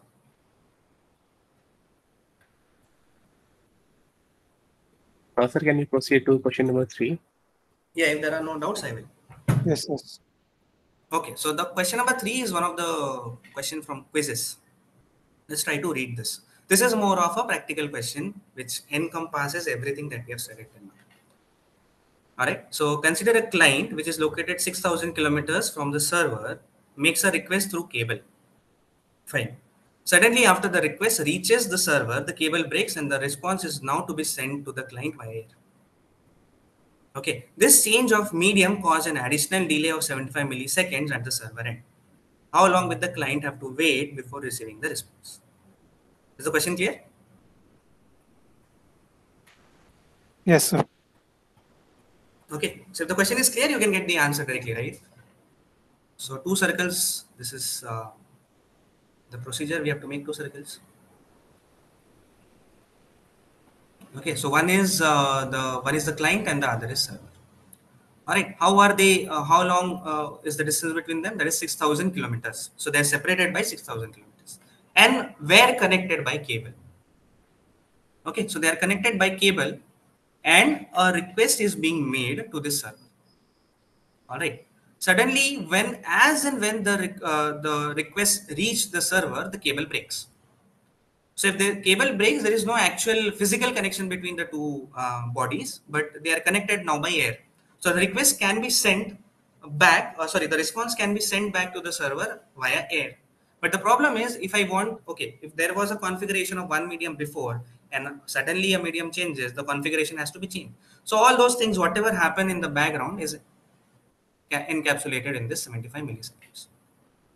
Okay, so server will have to make change. Okay, now that there is no cable connection, I'll have to make the configuration to go through air, and that change and understanding took 75 milliseconds delay. Okay, so finally, how long um, uh, will the client wait before receiving the response? 125 milliseconds. 125 milliseconds. Right. So I have not solved it. Let's see. It's one of the quizzes questions. So see, if you can solve, if you understand first two questions, no other question is difficult.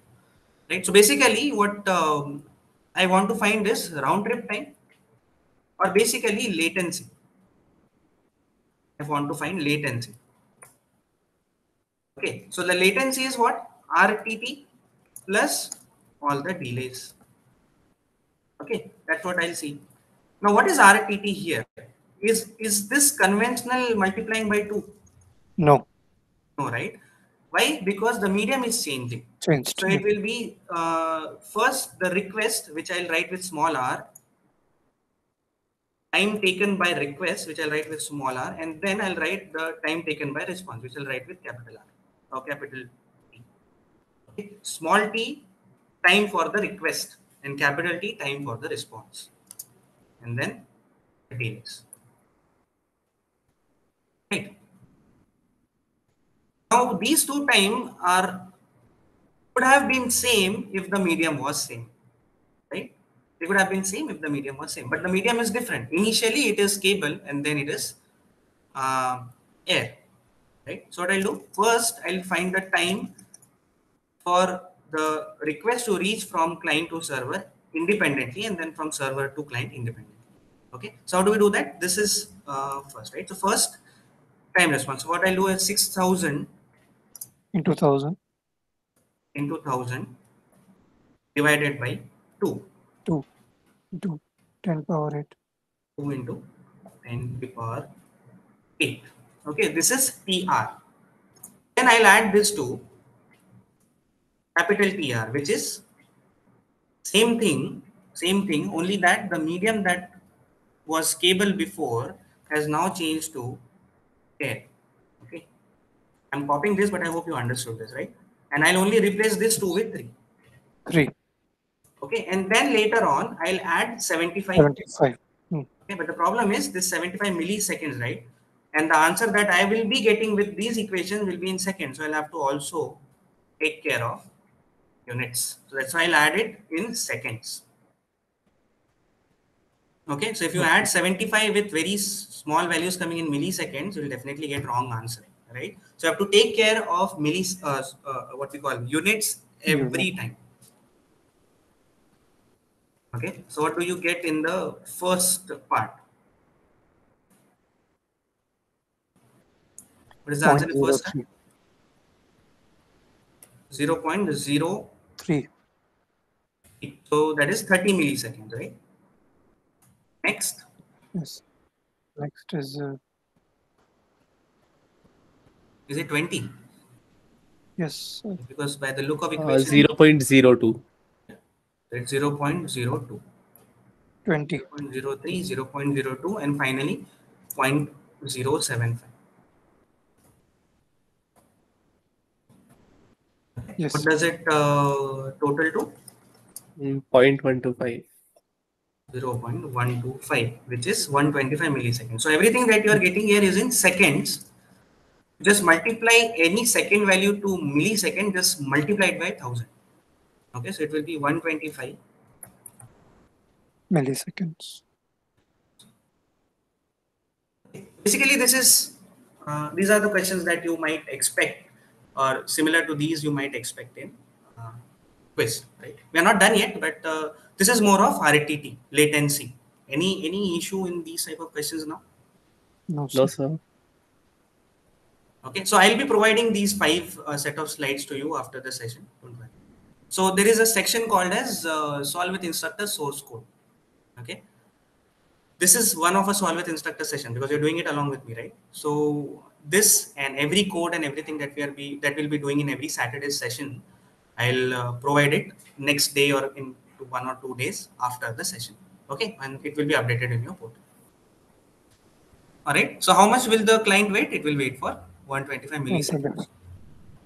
All right. Any doubt in this? 3 questions. No, sir. No, sir. Okay, fine. So we'll move to the next question. Next, one more word that you may have heard of: bandwidth. Right. So there are questions on this also, and very pertinent question, because bandwidth is something we're talking about network and we don't talk about bandwidth. It may not happen, right? So what is bandwidth? Bandwidth is the measure of how good the network connection is. Okay, it is a measure of how good the network connection is. It has nothing to do with client. It has nothing to do with server. It is the connection in between. Okay, so that is what is bandwidth. And what is bandwidth? So generally we will talk about bandwidth in 2 terms. So it is related to 2 things. One is, what is the size of one request and how many requests are being made per second. Okay, and bandwidth is nothing but the product of 2. Okay, so it is actually size of each request. Yeah, there is an hand raised. Just wait a minute, I'll come to it. Size of each request into number of requests per second. Now this per second is very important. Yeah, go ahead. Who raised the hand? Kaushik. Sorry, that was my mistake. Oh, okay. So this is what is bandwidth. All right. Now, if you see this formula, this question is now just a matter of multiplication, right? So what is bandwidth? Basically, it is allowable speed and allowable size, and that speed depends on what is the size of request.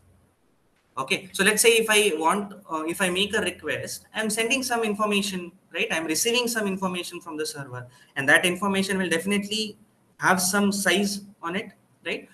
So how frequently that thing can come to me per second is and the measure of that is what is called as bandwidth. All right, that is why these 2 things are very important. Now, if I talk about units, the size of any document or information that we are talking about it can be in bytes, it can be in kilobytes, it can be in megabytes, it can be in gigabytes. All right, so this is the information, and the other thing is number of requests per second. So this is numbers per second. Basically, you will see that bandwidth, the unit of bandwidth is bytes per second, kilobytes per second, megabytes per second, gigabytes per second, right? And that is this is where the Mbps, kbps, gbps comes from. All right.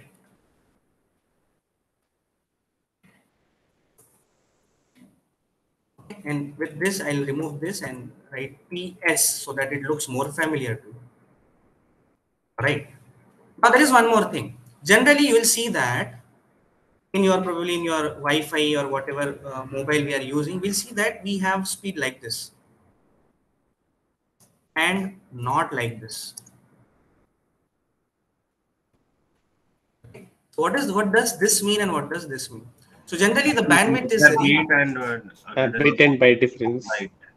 Perfect. So generally the bandwidth, yeah, that's what, right, correct. Bandwidth is represented in bits per second and not bytes per second. So whenever you see small b, it refers to bits.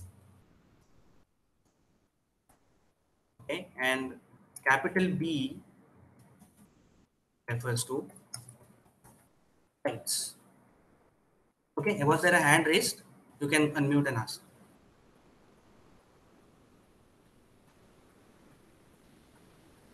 No, sir. So I have one doubt. Yeah, go ahead. In practice assignment and graded assignments, there is something about IPv4 and 6 addresses like bits and those things. Are those discussed in videos? Videos meaning? The content. Not really, because see, I mean, IPv4, IPv6 address are just for the information, right? We won't generally use them, so a basic information on them can be given. No issues. Yeah, they're not discussed in videos, but they are asked in graded assignments. So that's what I'm thinking. Will be they are Yeah, yeah. asked in quizzes? Yeah, but if they are asked in quizzes, information on them is given, will be given. Okay, so in one of my sessions, probably in the next session, because no, no, not really next session. We can take this in today's session also if the time permits. Some explanation on IPv4 address and IPv6 address can definitely be given.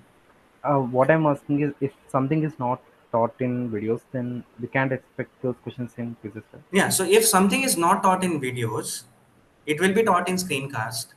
It will be taught in live sessions or sessions like this.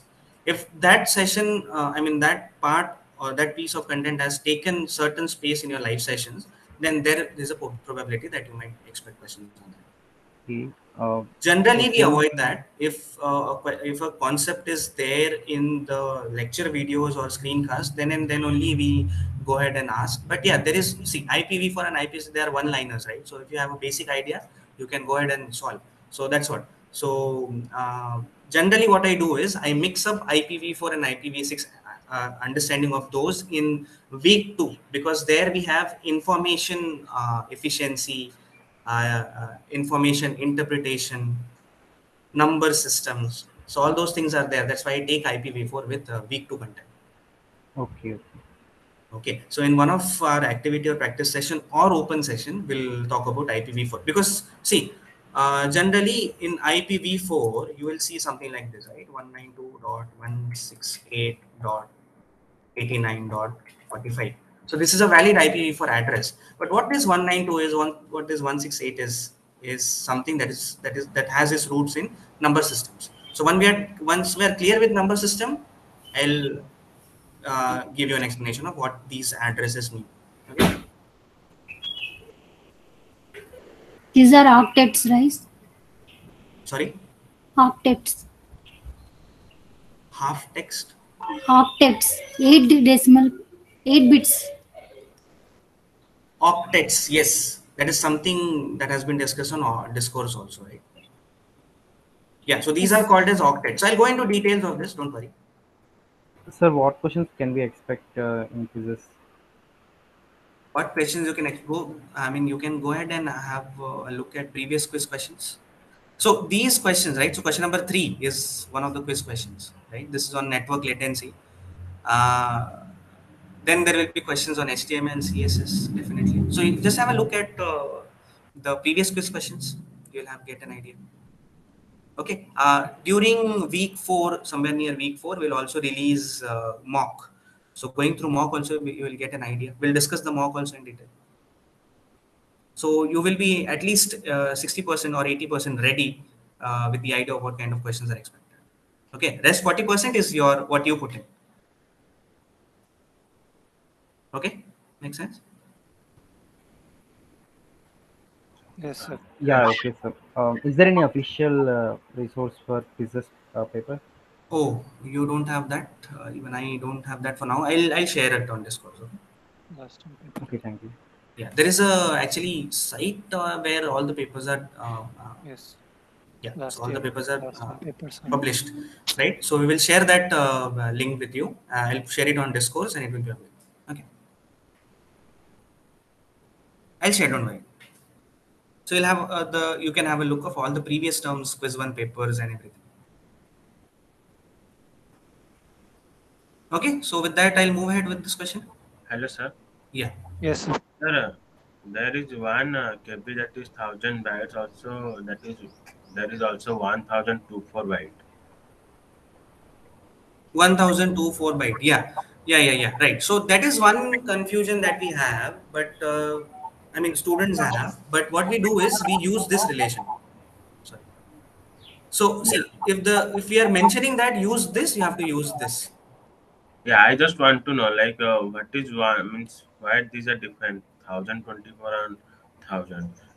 See, basically, what happens is people's interpretation of bytes and bits uh, vary with binary digits, right? So, for example, when I say 1000, I can refer to it with kilo, right? Yeah, it is Kilobytes, like kilobytes. decimal that we are providing scientific notation, right? Yeah, but actually, what is 1024? It is 2 raised to power 10. It 2 is to 2 the raised power to 10, power yeah. It is in 102 is 2 binary. raised to power 10. So what we actually mean is 1024 is all the combination of bits, 2 bits, or the binary digits that are possible. Okay, so this is what we mean. So it is like this 10 bits, okay, combinations of zeros and ones. So every bit taking, every information taking every information taking 10 bits long memory, and such one, if you go ahead and count, you will have 1024 combinations. All right. So this is something what a kilobyte should mean. But the thing is, when we actually store data, there is some information that is stored to that is used to actually store the interpretation of information. For example, in practical sense, we go and take a 64 GB memory card. Do we really get 64 GB completely? No, it will No. be less So than that. we get very less. No. Why? Because some of the information is used to store the software on how to store data, interpret data, what Operating will be system.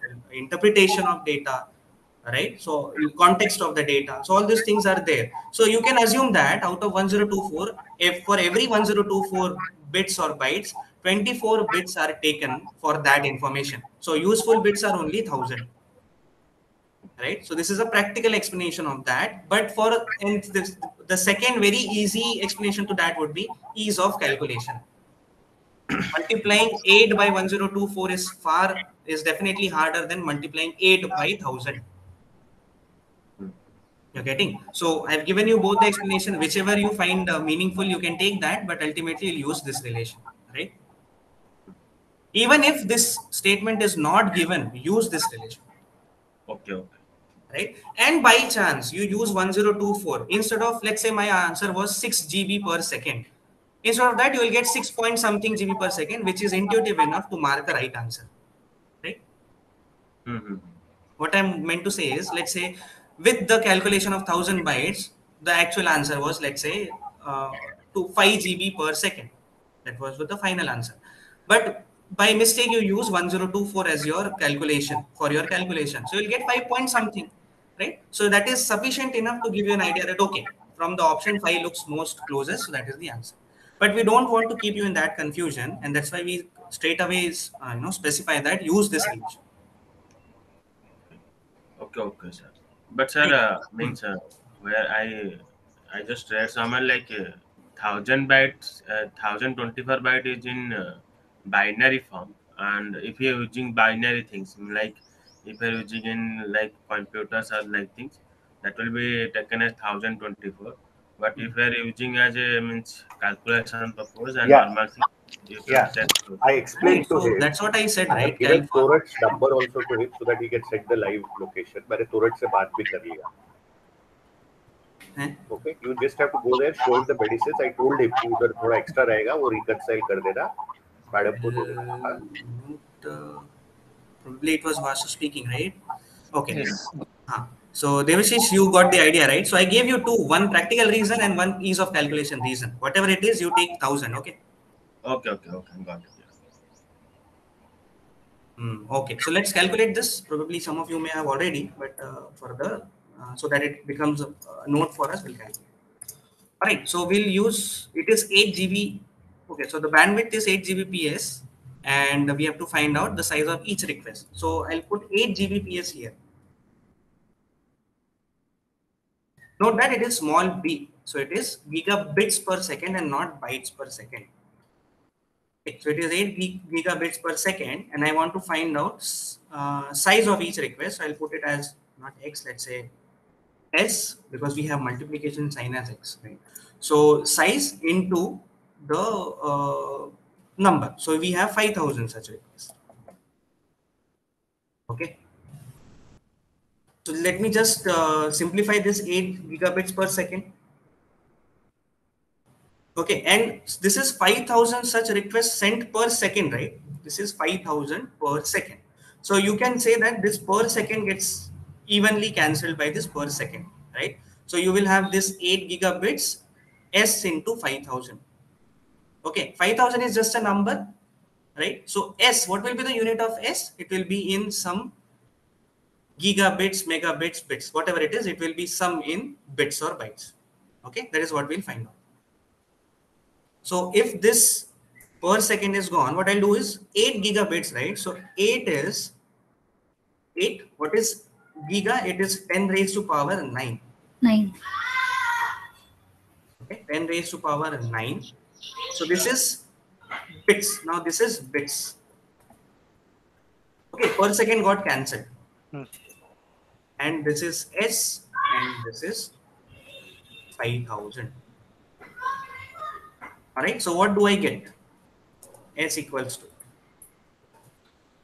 it will be 8 into 10 raised to power 9. 8, It will and be I'll take 3 zeros for 8 here also. I'll take 4 zeros. 1, 2, 3, 4 into 10 raised to 6. power 5. 6, 5. 5. And then 5,000. Sir, it will be 8 into 10 to the power 10 bits now. 9. It's gigabits, right? 9. It will be 9. I'll give you the table also so that there's no confusion later. Okay. So if I divide 80,000 by 5,000, how much do I get? I get 16. 16 lakh. Divide, right? We are not multiplying. Yeah, divide. Yeah. So I'm trying to say the total. Okay, total. That is Yes. 1.6 to the 1.6 Okay. GBps. So 16 lakhs, right? 16 into 10 raised to power 5. This is what we get. So what is this? This is bits. Okay. Now I can convert this in whatever form I want. Okay. So if this is bits, let me convert it into megabyte or megabits, because I have 500. this number is very closer to mega, right? So what I can say, if I divide this by 6, 10 raised to power 6, it will be mega. So I can just write like this. It will be 1.6 into 10 10 to the raised to power 6. Right? Same thing I've written. Is this fine? And this 10 raised to power 6 refers to mega. Just as 10 raised to power 9 refers to giga, 10 raised to power 6 refers to mega. So it is 1.6 megabit. Okay. And let us make it as byte, because generally what is the file size? It is in kilobyte, megabyte, gigabyte. So generally we represent the size of a file or document or information in byte, not bit. So what do I have to do? I'll have to divide it by 8. 8. So 1.6 divided by 8. How much? 0.2. 0.2. 0.2 MB. Okay. So it will be 0.2 MB. So what is 0.2 MB? This is the size of each 200 KB. request. 200 kilobytes. 200 kilobytes. Sir, why 200? Because this is 0.2 MB. Okay. Let's go step by step. So this, what do I get? I get 0.2 mega Bits. byte, because we have divided by 8, right? 8. So note this, when I have divided by 8, the small b has turned into capital B. Can you show that step also by writing? Okay, divided by 8. And what I'll do, I'll write here 1 byte equals to 8 bits. 8 bits. So not L, it is 1. Okay, so I'm using this thing. First I use this thing to get the conversions, and this thing to make the next conversion. So this is 0.2 megabyte. All right. Now what is 0.2 megabyte, or what is 1 megabyte equals to? How many kilobytes? 10 to the power 3. 3. So I'll multiply it by 10 to the power 3. So I can write it like this. 200 kilobytes. So it will be 0.2 into 1000. 1000 kilobyte. And finally, I can write 200 KB. Okay, so basically, if I send 200 kilobyte information and 5,000 such information, such piece of information, 5,000 per second, if I want to send, I need to have a bandwidth of 8 Gbps. So that is what this question is. So basically, what we are saying that, let's say there are 5 people joining single Wi-Fi. Everyone will get, let's say, 1 Mbps speed. So what is the actual bandwidth? Okay, let me repeat. 5 people joining one Wi-Fi. Everyone is getting 1 megabit information, 1 megabit per second bandwidth. So what is the actual bandwidth of Wi-Fi? 5 5 5 Mbps. Mbps. right? So that is what is happening here on the broader sense. So I want to take 200 kilobyte piece of one information that is worth 200 kilobyte, and I want to send or receive or actually transact 5,000 such requests in 1 second. So what should be the bandwidth? It should be 8 gigabits per second. So that is what the question is. It is other way around, right? So we are taking out the size of request by bandwidth rather than taking out the bandwidth. Okay. So with this, what I'll do is I'll also write the convergence. Sir, if it was a different one that we have to find out the bandwidth and size of each request is given, then we have to multiply that, right? Yeah. So basically, you'll be using this formula, right? Now you divide the one factor with other, multiply, the formula should hold, and you will get one missing, two given, right? Okay, so what I'll do is I'll just add one more slide here. Where are we? Here. Just add one slide here, and I'll try to write the what we call the convergence. So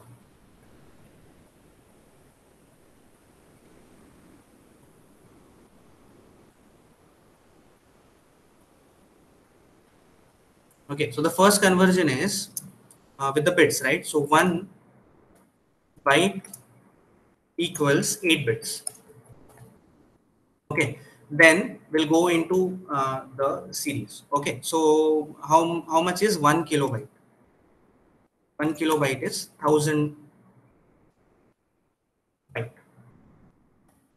Okay, how much is 1 megabyte? 1 megabyte is 1,000 kilobyte. 1000 KB. And it is also 10 raised to power 6 bits. 6 bytes, not bits.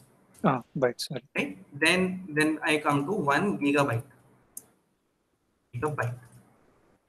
It is 1,000 MB. MB or Maybe 10 raised to 10 power raised to 6. 9 bytes. 10 raised to power 6 kilobyte. Okay. We'll see. I mean, we'll write everything, right? So the conversion from every step to every step should be possible. That is 10 raised to power 9 bytes. You can put brackets. Yeah, you can put equal to. Equal to. After.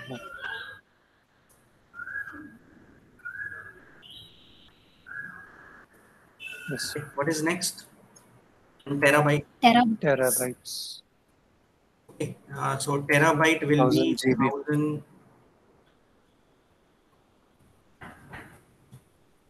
GB. Okay, and then it will be 10 raised to power 6. Just copy. Okay. 10 raised to power 6 megabyte. Okay. 10 raised to power 9 kilobytes.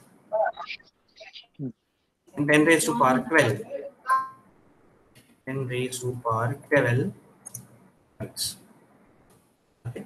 So I hope this is okay for the conversion. Yes. And rest you can go negatively, right? So for example, if I want to convert 1 gigabyte, 1 megabyte into gigabyte, so it is 10 raised to power minus 3 gigabyte. Okay, 1 megabyte is 10 raised to power minus 3. Minus 3 gigabyte. Okay, so similarly, you can go to do that also. All right, but basically you will need this. So this is bit and byte conversions. Similar, one more conversion we'll see number system, that is converting from one number system to another. Seconds to.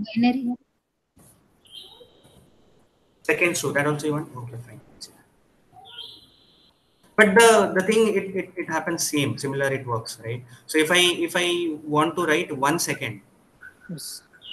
1 second. Okay, so this second thing will give you the negative thing, right? Negative powers.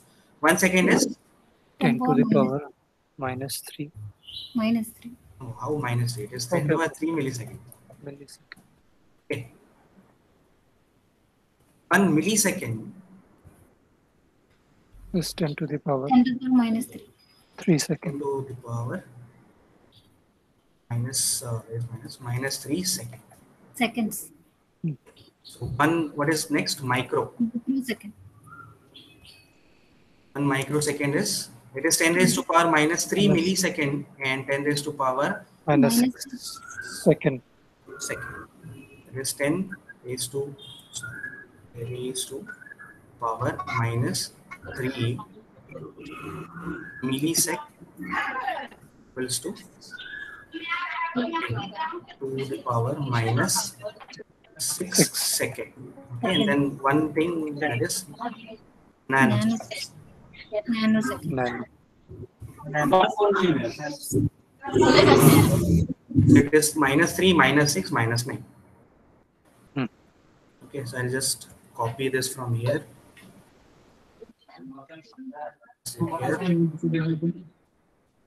Okay, so this 10 raised to power minus 3 micro, 10 raised to power minus 6 milli, 10 raised to power. So can you mute? Okay, I am on mute. How will I? Okay, that's not from my side, by the way. Background. Okay, that is muted. So it is 10 raised to power minus 9 seconds. Okay, then there is picosecond. We don't need that. 10 raised to power minus 12. We never need that because we are not at that point at this point. That is Okay, so very precise, right? Sorry? Picosecond is very precise. I mean, in terms of Yeah. So I mean, nanosecond is fine. That is fine, more than fine. Okay, so we'll never see conversions to that. Yeah, it can be fictitious conversions, but ultimately, if we really want you to calculate something, we can give as small as that. But practically, you won't see this. Okay, so this is what you will ever require for conversions. Okay, so with that, we'll move to the last question of today's session. Okay. So this is again a question that you may have seen in previous videos. I mean, the live session, what we call channel, if you have actually gone through. But if you have not, don't worry. We'll go through one by one. And I mean, I would recommend you to follow the current playlist only, because see, this is what we have done one-on-one, right? So your doubts are there. What I wanted to show is there. If something is not clear, then you can refer to the previous live sessions. Just don't necessarily. Live sessions, right? Yeah. Okay, so this is the last question. Let's try to read the question. Okay, just give me a minute.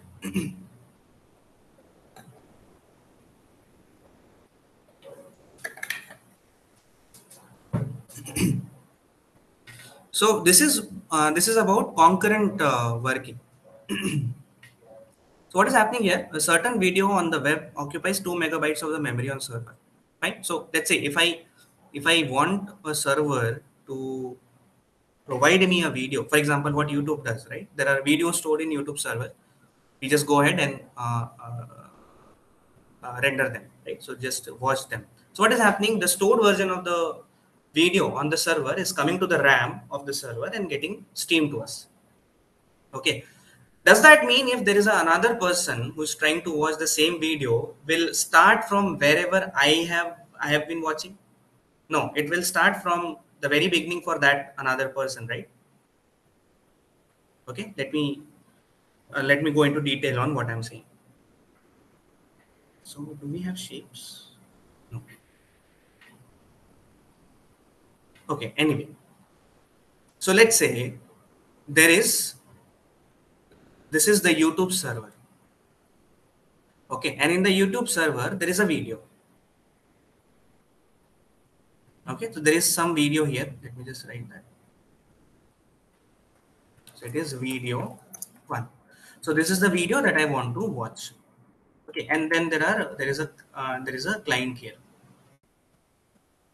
Okay, so when I want to watch this video, I'll go to the video YouTube or whatever it is, YouTube server, and fetch for video 1, and then this video comes to the RAM and starts playing. Starts playing meaning it is starting to stream on this network, and I'll be able to see that. Okay, so let me also create a RAM for this. Okay, this is the RAM. Okay, so what happens? A version of this, or what we call as instance of this video, comes here. Okay, so this instance of this video comes here and it starts streaming. Okay, the video will remain once, right? It will be saved in the server or the database of YouTube. It will be saved only once, but on the RAM, it will come once. Okay, and let's say after 5 seconds, another client pops up. Okay, another client pops up and searches or browses for the same video. So it will go to the server, the YouTube will fetch it from the database, and what it will do is it will create another instance of the video and play it on the RAM. Why will it do that? Because after 5 seconds, this client would not want to miss the first 5 seconds of the video, right? This client would want to see the video from the very beginning. That is the reason the YouTube will bring another instance of that video on RAM and starts streaming. Right, and that is what is happening, right? We watch on the YouTube, two people watching same, for example this session, once it is done streaming on the YouTube, you can anytime come back and watch it on the YouTube wherever you want. Does that happen that if you are if you are starting from 30 minutes, the same video, if another person comes, it will also start from 30 minutes for that person also? No, it will start from the beginning. So this is what is happening, and therefore we call it as concurrent viewership. Okay, so sorry. So these two clients are concurrently viewing this video with their own timeline. Right? So how many videos to come or how many instances of the video will come on the RAM will depend on how many concurrent viewers are there. For that, the RAM should be big enough to support those many clients, right? So if there are 2 now, what if there are 100? 100 instances of that video will come on the RAM and will start streaming. And the actual saved video will remain one, right? It will not unnecessarily have redundant data, right? Copying and streaming it, making the copy and streaming it. It will happen on RAM. Why? Because as soon as this client goes, this instance of the video goes, right? And you cannot delete data from the database. You would not want to do that. So you would want the data to be deleted from the RAM. And that is what RAM does, right? RAM gets refreshed. So the changes, adding of video, deletion of a video is actually happening on RAM. Therefore, this question appears, right? What should be the minimum RAM requirement of the server so that it can process requests from all the viewers simultaneously, right? That is the reason, and that is the reason we are saying that there are 2 megabytes of memory on the server. So this 2 megabyte refers to the one and only copy of that video on the YouTube database. Okay, and the number of servers, or sorry, the number of viewers increasing here will actually increase the number of instances on the RAM, right? So for example, if there was only one client and the video was 2 megabyte, how much of RAM was used? 2 megabyte. Okay, with the database remaining same, constant at 2 megabyte. Now if I increase the client, what will happen? The video, one more instance of that video will increase. So how much actual data is being used on the RAM? 2 plus 2, right? If I create one more client, right, one more instance of the video has to be added, right? So basically it will be, if one client, 1 into size of video, right? So I'll just keep on writing here.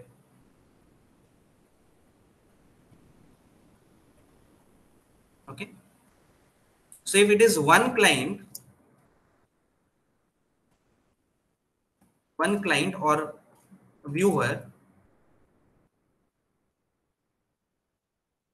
is one client or viewer, the RAM used will be 1 into size of video. If this happens with the second client,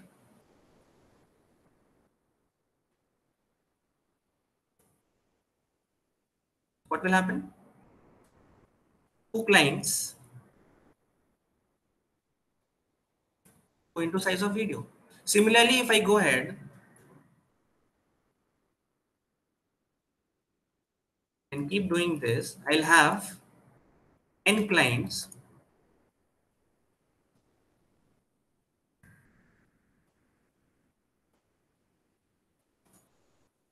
will be requiring how much of the RAM? N into size of video. So this is clear, but how does practically the server manage this kind of load?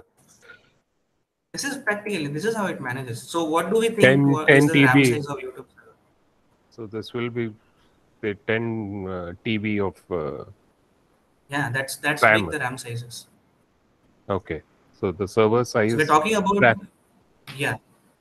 Okay. So database size is fixed because that is not getting affected, right? So in case of 5 million, you have say 10 times that size. So we will have to keep increasing the server RAM to that. Yeah. That's what happens. But that'll be very expensive. I mean, for practically to have web servers with that kind of RAM, will it not be very It's very expensive, or common they for just servers to have this kind of RAM. No. See, the thing is, this is the most basic thing that we're looking at. I mean, practically how it should happen. But the thing is, what happens is YouTube does not store video in that now. It stores into segments. You may have seen that a video initially appearing blur. Suddenly, your network connection increases, and it by itself turns into a very clear one. Yes, sir. Right. So what happens is it's not the same video. It's just the fragment of that video getting updated. So technically what is happening here is it is somewhere using, for example, if these two clients are similar in their viewer, right? If this is also somewhere 30 minutes, this is also somewhere 30 minutes, then it will merge that instant and somewhere have that optimization of RAM. So there are multiple things happening which I myself am not aware of, and probably as you are saying that this is definitely not the most practical way, but as far as this question is concerned, this is the only way. Okay. Okay. Now, So we are talking about 5 million views, concurrent views, is actually a very big number. It's like I was just looking at the IPL viewership, right? So this is like an important IPL match. Right? No, so so IPL that finals. is So it's a big right. number. So the costs will be high expectedly. And No, from but that is different. See, why is that different? Because IPL match is happening live, right? So if there are 5 million viewers or 10 million viewers, if I miss first half hour, I won't be able to see the first half hour. It is live. Okay, So there will be got only it. one instance. There will be no the different instance created for every viewer. Yeah. Okay. No, So there that I is a think the different issue is. Sorry, I got it, sir. There's actually a case study, nice case study, how Hotstar has managed the optimization. Because there the issue is streaming to so many people. Right. Sorry, I confused it. I'm sorry. Yeah, right. Yeah, so that is a different scenario, and this is a different scenario, and this is more what we call practically hazardous. That one is okay. But sir, in live also we can move back in some live telecast. Can you? I'm not sure if you can. Yeah, we can move back. I have seen many like In YouTube, maybe. In YouTube, YouTube, yeah, maybe. in YouTube. So that's what. So if it is, if it is efficient enough to give you a different instance for yourself, why not move back? Why not allow moving back? But in the live If streaming, they are moving back, then that is a different instance, right? yeah, that's what. So you may have seen it in YouTube because YouTube anyway supports different instance for a different user, right? But the OTT platforms which are showing live matches, they don't do that. Okay, because YouTube anyway is supporting that thing. So because see, we have YouTube Live and things like that. So if it is anyway supporting, then why not it is supporting a more complicated problem such as this. So why not a person first watching live, then moving back, and then again moving to live? It will definitely support that. Okay, so the basic idea is to get the understanding of this question. Practical, we can have a lot of discussion. Okay, maybe I have to just look at what most recent what they're doing to optimize this kind of issue. But in the most basic sense, if we see, this is what must be happening initially, right? So if we see ahead, if I replace this n with 5 million, I'll have the actual RAM size here, right? I'll just move it a bit up.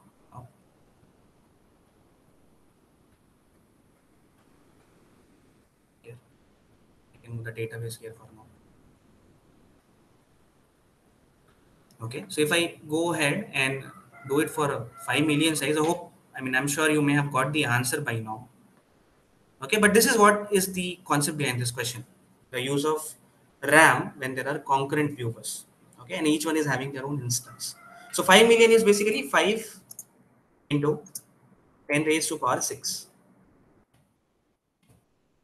Okay, 5 into 10 raised to power 6. And what is the size of the video? It is 2 megabytes.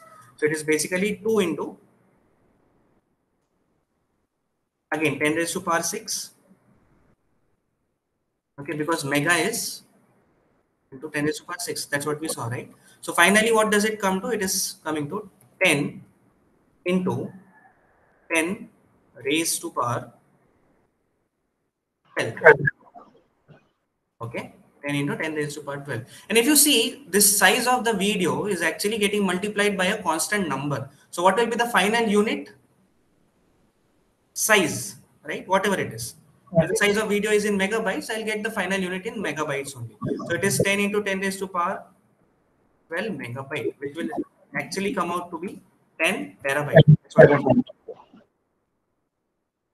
Right? So you need to also check, how does a particular unit is coming, right? So what should be the unit of this? That's what. And generally it makes sense because a RAM has a unit of size only. It is either in GB or MB or TB, right? TB is not for us, but definitely possible, right? So this is what this question is about. Any issue here? Yes. Clear, right? So these are the various questions that can be framed, or concepts that on which the questions can be framed as far as week 1 is concerned, right? And for the quiz 1, you have you will have first 4 weeks, right? So that you can definitely expect questions from this section. Okay, so any doubt in the 5 questions that we have taken? No, sir. Okay, I'll share this. I'll share these set of slides, 5-6 slides we are having. I'll share this on the course. Okay. Now we'll take some general doubts for some time. Yeah, Devashish. Can we leave? Yeah, if there are no questions, you can drop off. It's already 1, right? You might have other sessions also. Yes. Sir, how to convert from IPv4 to IPv6? IPv4 to, see, that is the problem. Every IPv6 can be converted to IPv4, but every IPv4 may not be converted to IPv6. See, for example, IPv4, why was there a need of I just stopped presenting for now. Why was there a need of IPv6? Because IPv4 could not accumulate all the possible IP addresses, right? So you might have an IP address in IPv6 that was not possible in IPv4, right? Therefore, you cannot convert every number in IPv6 to IPv4, but conversely, you can do IPv4 to IPv6. You can do. We can convert any IPv6 to IPv4, na? No. You can convert any IPv4 to IPv6, but not yes, that is the thing I am asking. How to convert an IPv4 to an IPv6? Okay, so that we'll see in the next session when I'll show you what number systems are and what conversions are. Yeah, actually the thing is that in activity section they are asking in week 1. That's okay. That's okay. Activity questions you can do anytime. No? Okay. See, the thing is, IPv4 has conversions in decimal. So it is a decimal. It is a group of decimal number called as octets, right? But IPv6 is hexadecimal. So unless you know the conversion of decimal to hexadecimal, it becomes tough to explain you, right? And I want everybody to be on the same page. Some of them do not know what number systems and conversions are, so we'll go in that format, right? Will that work, Devash? Yes, sir. That will work definitely. Right. So in the next session, Wednesday session, we will try to see this. Yeah. Okay, sir.